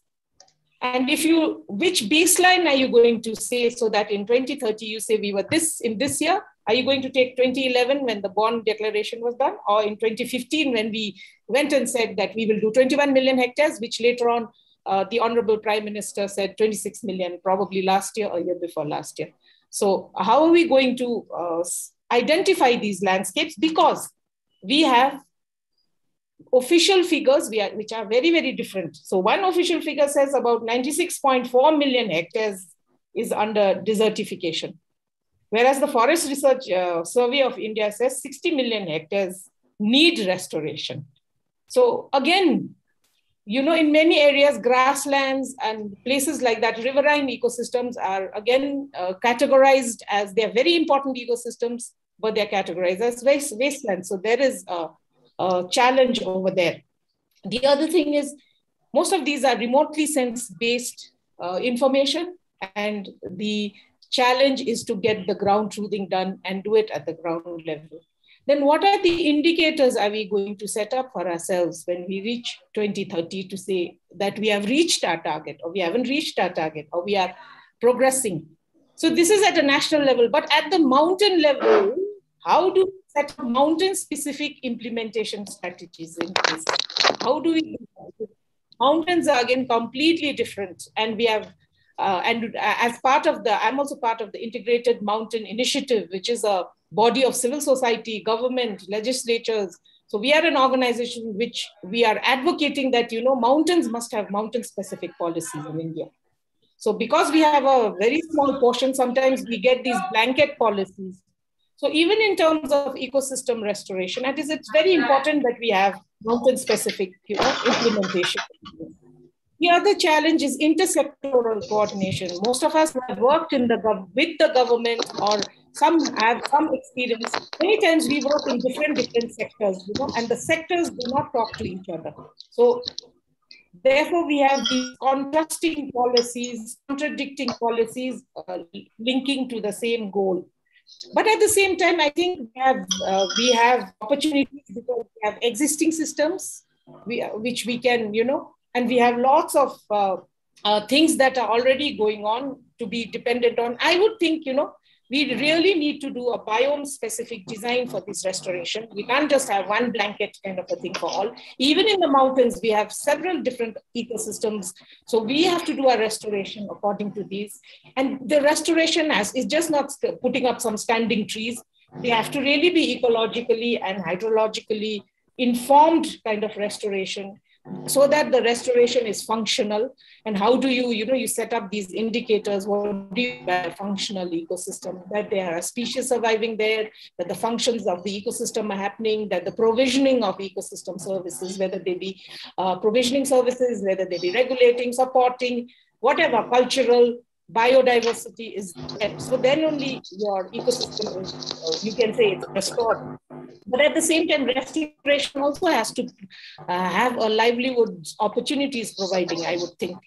How do we link this to our MENREGA, the right to employment scheme, which is the biggest scheme that we have in the country, or even in the mountains? How do we reform the way we do agriculture in the mountains to make it more sustainable and regenerative, so that we are restoring our agro-ecosystem, especially our soil, because that is where the carbon is, and that is where we can create a system of restoration or more sustainable production system. And there are several models, like you were saying. Your time is up, so you have already taken 2 minutes more than your time allotted. Okay, so we will have your views again in the wrap-up round.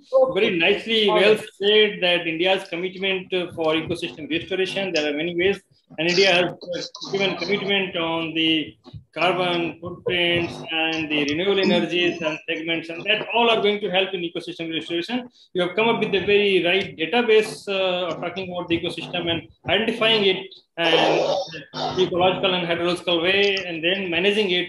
And very well said that to have some indicator by 2030 that you should assess yourself. What were the indicator on which you have worked upon and how much you have achieved? Very well said, ma'am. And it could be a takeaway message from this forum that there should be indicator to be defined on which we are going to assess ourselves in the end of the decade. Yes. Very nicely well said. And now its turn is to take another panelist, and he is none other than Dr. Arun Vaktasresha. Sir, namaskar, pranam. And I know Arun sir since very long time. He is very renowned environmentalist in my views, and he is doctorate from USA in earth sciences and hydraulic engineer. So he has combination of engineering, science all together, and a very good academic leader of the cryosphere and atmospheric program. And after coming to the ICIMOD, he has done marvelous job. And in also the DHM, he was very instrumental in doing the hydrometeorological work over there.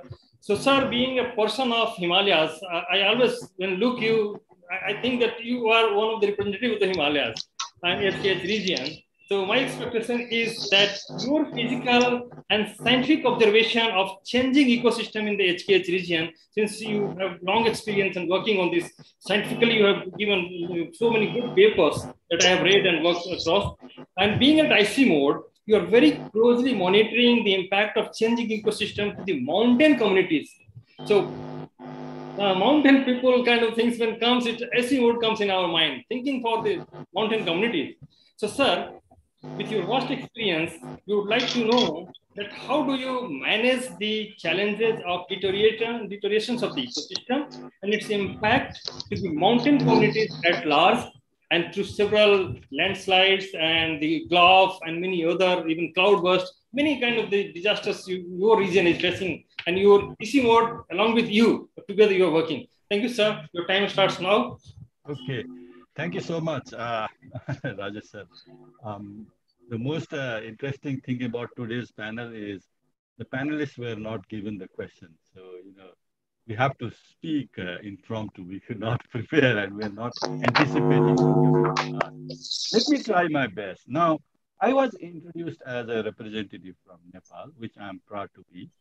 So while I work regionally, I would probably focus this intervention in Nepal, right? And my colleague has already given a broader HKS level overview. Now, your question, I'll come to that. Definitely, I'll come to that. Before that, I would probably give a context based on Nepal. I think Nepal, I would say, is also a mini Arun, can you please speak a little louder, please? Yeah. I need to speak louder? Just it was not audible to me properly. Audible? Yeah, okay, let me continue. Yeah, that was not my time, right? Yeah, please go ahead. Yes. Okay, so it's like a mini Hindu-Kush Himalayan region with, elevation ranging from as low as 65 to 8,850 meters above sea. And then having places like Lumli, which has more than 5,000 millimeter rainfall per annum, to places like Mustang, which has around 200 millimeter per annum, like in Ladakh, for example, right? So it is, but then, this country is also endowed by like 3,800 glaciers covering an area of over 4,000 square kilometers and supplying water to three major river basins, Koshi, Gandak, Narayani, and Karnali. And it is said, I have not counted, but they say that there are 6,000 rivers and rivulets flowing through Nepal. And altogether, around 225 cubic kilometer of water flows out of this small country, relatively small country, occupying just an area of 147,000 square kilometers. You can imagine. And that number, 225 kilometer cube, is adequate to irrigate, supply 15% of global annual irrigation water demand. So that gives you an perspective, right? So there are a lot of, even from this small country in central Hindu-Kush Himalaya region, there are a lot of ecosystem services, like what I said, water, but then energy. Nepal has a potential of around 50,000 megawatt electricity generation, of which only 1,100 has been utilized. And this can actually provide service to a larger part of the region, not only Nepal. But then there are also disservices. We are only talking about services. There are also disservices like floods, landslides, debris flow, flash flood, etc. Right? And both services and disservices from ecosystem actually can transcend national boundaries. They can be transboundary. Now, what is happening, Rajesh ji, is due to many different changes. The climatic change is one, but there are many other drivers, other environmental drivers, socioeconomic changes, behavioral changes. I think the ecosystem services are stuck. The services are dwindling, and these services are increasing. For example, glaciers are shrinking, causing disruption in hydrological regimes and extremes. plus landslide debris flows are, more frequent. And there was recently a tweet by a renowned, geologist that landslides in Nepal is occurring more and more earlier every year. So that's kind of changes happening. And there are indications that new types of hazards are happening. Different types of hazards are happening simultaneously, creating complex scenarios, and cascading hazards are occurring. The Chamoli case was earlier is a very excellent example of cascading impact. We recently had this, Melamsi flood also, having this cascading impact. So these are some of the things which we are already, facing. And as you have rightly said, the first, group of people exposed to those challenges are communities, I think. And communities are really vulnerable. They are getting more and more exposed to those, environment, not because of increasing frequency and magnitude of those hazards, but also the communities are more and more exposed. Their position with respect to hazard are changing. They are moving more and more into more hazardous region. That's something we need to, realize. Now, what to do? I think what to do. These are the challenges, but can we do something? Definitely, we cannot go the way we have been going so far. We radically need to change the way we have been thinking about development. Does it mean we have to stop development? Does it mean that we have to stop our development aspiration? Definitely not. But I think, repeating myself again, we really need to change our development pattern. And I think the term right now very popular these days is this term called green, resilient, and inclusive development pathways. In short, GRID, and many of us have heard about it. Now, to wind up my, 5 minute, probably I would just remind ourselves what green, resilient, and inclusive means, right? And that's very important concerning your question, what it means to community. Now, green definitely is not just forestry. I think that is something which we should not think about. It's not only about leaves and twigs, it's more than that. Green growth means anything which is, fostering economic growth, first of all, and development, while ensuring that natural assets continue to provide the resources and environmental services on which well-being relies. And here, community aspect is very important, right? Sometimes we develop, but take away the resources from community who had a prior, use and right to it. Now, what is resilient? We all know that, but let's remind ourselves.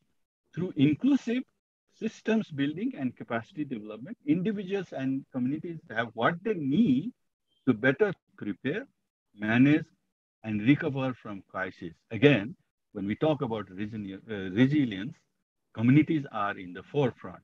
And then inclusive, of course, the word inclusive, you cannot think about it without community, right?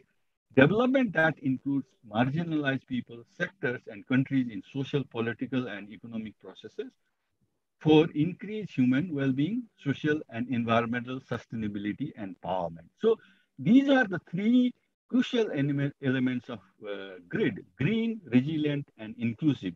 And I think these are nothing new, but what has happened due to the challenges, the crisis that climate and other drivers have put, we are forced to think about GRID, and we are forced to take it very seriously. Otherwise, I think we are not going to coexist with the environment. Thank you so much. Thank you so much, sir, for your really coming out very nicely with the many things addressed over here. And to name is one is the socioeconomic challenges that you really addressed with this, and hydrological concerns over there, and the new case of the hazard that you really gave an example of the Chamoli, on which you have already published one paper on that. I have gone through that. Really, it was a new challenge to understand how this flash flood has happened. It was really, if there would not be having some remote sensing aspect of understanding, some plans would have taken place and it's changing. So it would have been very difficult to understand what has happened exactly when there's location, and that's the devastation. So new challenges of this you have addressed. and green, resilient, and inclusive development. Very well said. And this could be a takeaway message from this panelist. So I hope Fatima ma'am would have been noting it out for making a recommendation. Thank you so much, sir. And now it's time to switch on to the next and last panelist, Dr. Ali Sheikh sir. Namaskar, sir. Ali Sheikh sir, can you? Seems that he is not there right now. He was there. I have seen him, but now I'm not seeing him. And that is not on. What to do? Let me check whether Ali sir. No, he is not here now. Ali sir is not there now. He's not there. Checking name is also saying Ali sir is not logged in. So what we will do that we will go for a wrap-up round of take-home messages of this discussion one by one, and that again I will start from the panelist number one that we have in our order as Naseem Muradi Sahab from Afghanistan. What is your suggestion and one line or two line message to be noted for ecosystem restoration? Naseem sir, are you here? I think Naseem sir already left.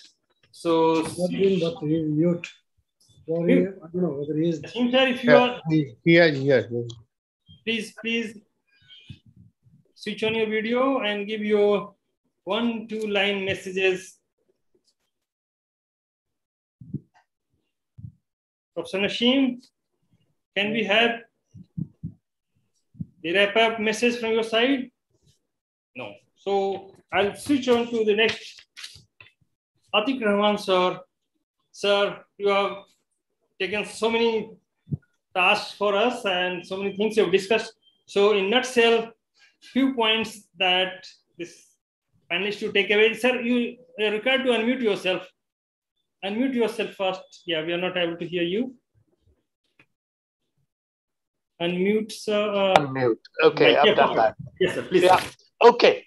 I think what we have to achieve in terms of ecosystemic restoration that really works is to have a well-developed scientific approach with relevance to policy and the policy intermediaries in multiple ministries and systems and ecosystem, and which has to include ecosystems and people. So if you want to do only ecosystem, only forestry, people will cut it down. So you have to include the people. If you want to do just water, people will mess it up. Industries will kill it. So it has to be those scientifically valid and rigorous policy inspired or policy induced ecosystems and people. So what about the development? What do we do about this?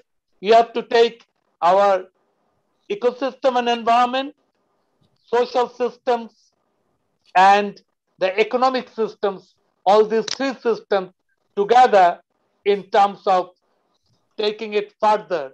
So what we need is better quality research, better quality investment, relevant to communities, involvement of communities, and addressing the right type of ecosystems in different orders of magnitude in size, longevity, and services to the communities, and with understanding the ecosystem services. So those are the buzzwords that can be integrated. Perfectly, sir. Thank you so much. Your ideas are well taken, but still your first concern is the governance lacking. So how this can be implemented? So all that has to be done in a governance structure. Perfect, of sir. The country, of the region. Just not the country will not do it. Because if Nepal, well, already Bhutan has become an heaven. Yeah. But that heaven has not been translated either to Nepal or to Bangladesh or to India. Yeah, that's because of the government commitment that Shingai. So that governance has to be national as well as regional, looking at each ecosystem, each community. Very nice, sir. So now we will have, you have already named Bhutan. So turn from the Singha Dorji, sir, to give the last few lines for us to take away. And you are one of the role model. Even Atik sir also quoted you. So please, your time starts. 1.5 minutes for you. Thank you, Professor Rajesh, once again for this opportunity. And thank you to the esteemed speakers and for your kind words about Bhutan. I think very useful messages are coming across from this webinar, and especially from Dr. Ghulam's presentation. And I'm happy to see that even stories of changes in the temperature because of afforestation. So in a very short, to sum it up, I would like to say that afforestation looks like a nature-based approach and a sustainable way to achieve the long-term goals of protecting the ecosystem. And some of the panelists were also making some very important remarks on inclusive development, for instance, and well-being, I think, is coming from a lot of speakers. So to conclude, we live in a climate change is a reality, and many people are facing the impacts of climate change. And therefore, adaptation has become necessary for many countries. So I would like to wind up by saying that, a well-being based and inclusive development policy seems to be a very important thing that countries should have. Thank you once again. Thank you so much, sir. Thank you so much. Apart from all that you have said, one very interesting thing you brought into the knowledge is the adaptation. And adaptation, either you align yourself according to the changing climate. If you can adapt well, you can survive. If you cannot, then Darwin's theory comes, survival for the fittest. So again, what I have raised in the earlier, that if we want to survive for a longer time, we have to be supportive to the whole of this nature. We have to support, otherwise nature may discard any movement. And some of the issues we are looking into, if you can think about this coronavirus, maybe one of the way of elimination some humans on the earth could be linked later on. We will find that this is maybe with this link. Thank you, sir. So adaptation is another concern. Next, we are switching over to Dr. Sarla. So we are saying many more things, and I interrupted because of the shortage of time. So again, for 1.5 minutes is given to you for the takeaway message from your side. Show very crispy points you can raise over here now. Thank you. It's time. Your time starts now. Thank you. So I just have 4 things to say. One is ecosystem restoration for us in India, because restoration is going to be a very aggressive activity according to the government. So it has to, for us in the mountains, it has to be implemented in a mountain specific way. And I think we should build on the good practices that mountain people already have. There are very good practices of restoration, which mountain people in India already have. And I think they are all based on nature-based solutions. So they use nature-based solutions to do that. And I think we should build on that. And I think in ecosystem restoration, we should remember the rights of individuals and communities, and these should be ensured, because again, we come from, especially Northeast India, most of the land is owned by the communities or individuals. So I think these need to be ensured. And like my distinguished panelists from Bangladesh said, it should be evidence-based, both research and action. So it should be an evidence-based action. That means which is based on research and information. Thank you. Very well said. Evidence-based observations and the way of ecosystem restoration. You have also said one of the urban ecosystem. You have the key point well said, that about the mountain people practices that you already have. So these practices should be imparted even to the urban ecosystem, whether this will work over there. Absolutely. No. What I'm saying is, we already have some, place specific things are there, no, in the agro ecosystems, how the communities save that, whether it's Garhwal, whether it's Northeast India, how spring sheds have been conserved by people in Western Himalayas or in Sikkim. Okay. So we already have these best practices, so we should build on that. That's what I mean. Thank you so much. Arun sir, if you are around. I am around, sir. Thank you, sir. So you have to say many more things that you have indicated in the earlier also. So again, 1.5 minutes for you for takeaway messages and to be wrap over here, to be noted down, at least to put into the recommendations. Sir, your time starts now. Sure. Just re-establishing the points I have mentioned, maybe slightly differently. You know, the challenges, the climate challenges, if we are really irresponsible, are definitely turning into climate crisis. We all know that. And here I think, again, the word I would repeat is, we cannot go the way we have been going into the future. And that is definitely a pathway to crisis. And today I remember from my Soviet days, the words I used to read from Friedrich Engels, not propagating Marxism or, Engelism anyway in this forum. But one quote always strikes in my mind. He said something like, for every victory we have on nature, the nature will come back and, take revenge from us. And I think they do.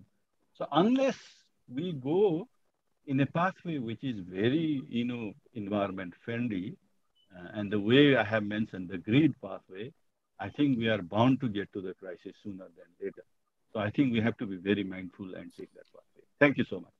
Very well said, sir, and very, very few words, even you didn't take lines of it, that eco-friendly approach and eco-friendly nature may take revenge if you are treating nature as an enemy. So one has to be very friendly. If you are friend to the nature, nature will give you the reward. Otherwise, be prepared for this.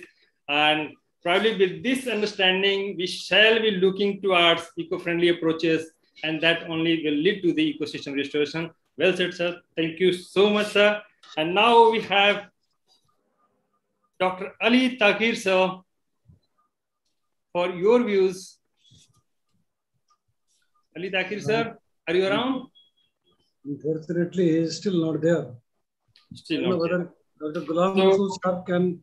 So with this, of course, we need to, from my side, it's over to Samswar sir or Fatima ma'am, whosoever is going to take the floor. Thank you so much for giving me this opportunity. And really, we all learned, and for myself, I have learned a lot from these discussions, and hope to have this kind of the panel discussion on some other issues some another time. Thank you, Samswar sir, for giving this opportunity, and Ajit sir, and look forward that this Sama will really, वो हिंदी में कहते हैं समा बांध देना, जो समा है सुहाना गाना भी याद आता है, कुछ ऐसा ही करेंगे आप, भविष्य बहुत अच्छा दिख रहा है. So really wish all the best to this organization. Thank you. Thanks to all the panelists. Thanks to all the panelists. With Paul and namaskar to all. Thank you very much, Professor Rajesh Kumar. But I wonder, Dr. Ghulam Rasool, Dr. Ali Sheikh Saab was there in the beginning, but got disconnected. I am not sure whether you can contact him. No, I think it would bring it to a close. Dr. Das, I want to mention one thing. Sorry, I went to the pray, forgot. I came back. And the restoration in the ecosystem, I want to mention that we need for more cooperation from stakeholders. Yes. And also the high mountain, before that I was mentioned it, in the Hindu-Kush mountain, we have a lot of people, they don't know about the ecosystem, how to conserve the ecosystem, how to conserve, they are cutting the trees and destroyed the green areas.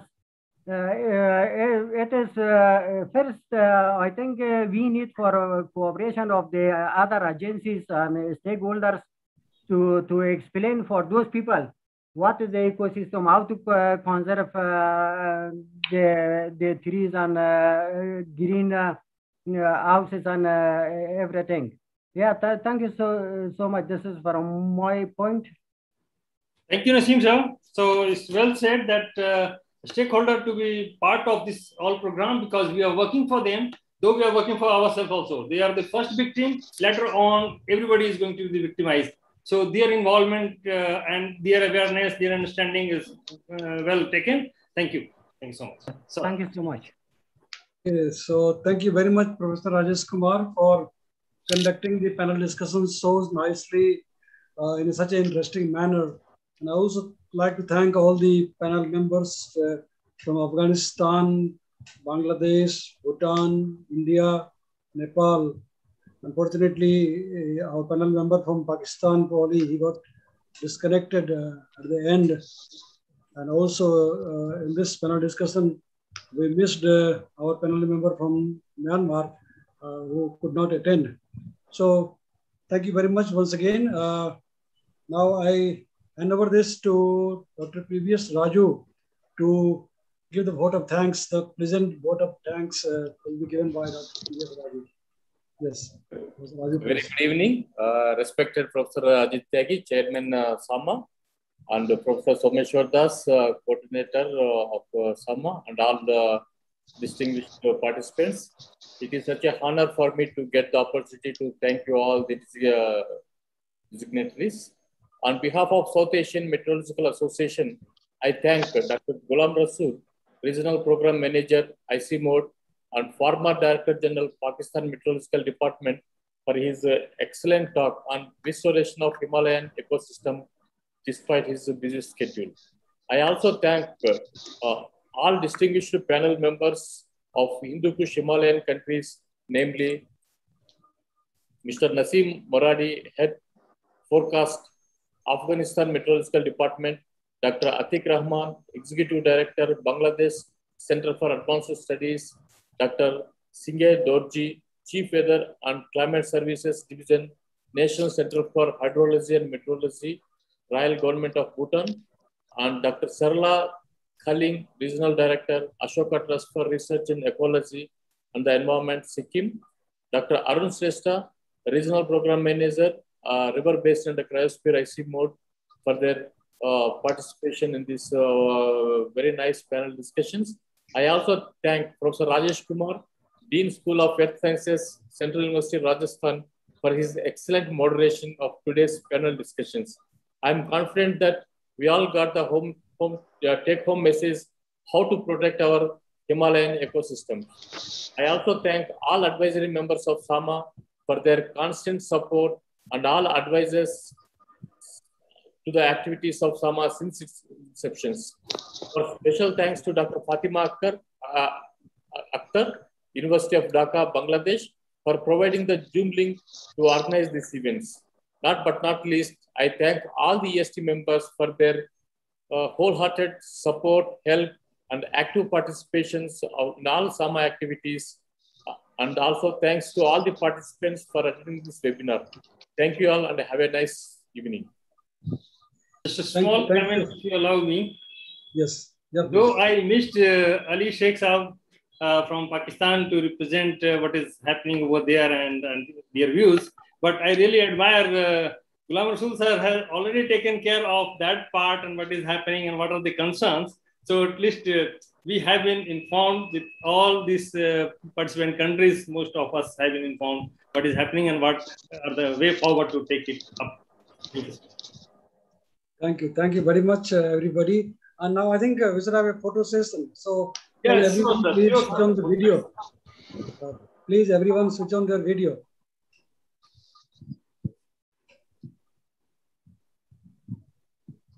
Yes. Yes. I see 2 more videos to be switched on from Myanmar. Q Shin and Han Sui. If you are there, could you please switch on your video? Dr. Akhilesh Misra, also, I think his only profile photo is visible. He is not visible. Anyway, I think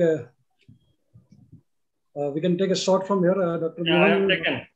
Okay, and Dr. Swagata also. Okay. I have also taken. Great, great. So, very good. Yeah. So thank you very much. Rajesh, yes, sir. कुछ गुनगुना दो यार. मैं गुनगुनाया था sir समा के लिए. समा है सुहाना सुहाना. क्या बात है यार. ये समा ऐसी जल्दी है और परवाने भी. बस अगली मुलाकात में ढंग के गाने होंगे सर. आज भी आप स्विस गाए हैं. बस ये किसके गाना है? कौन सा सर? ये गाना किसका है? रफी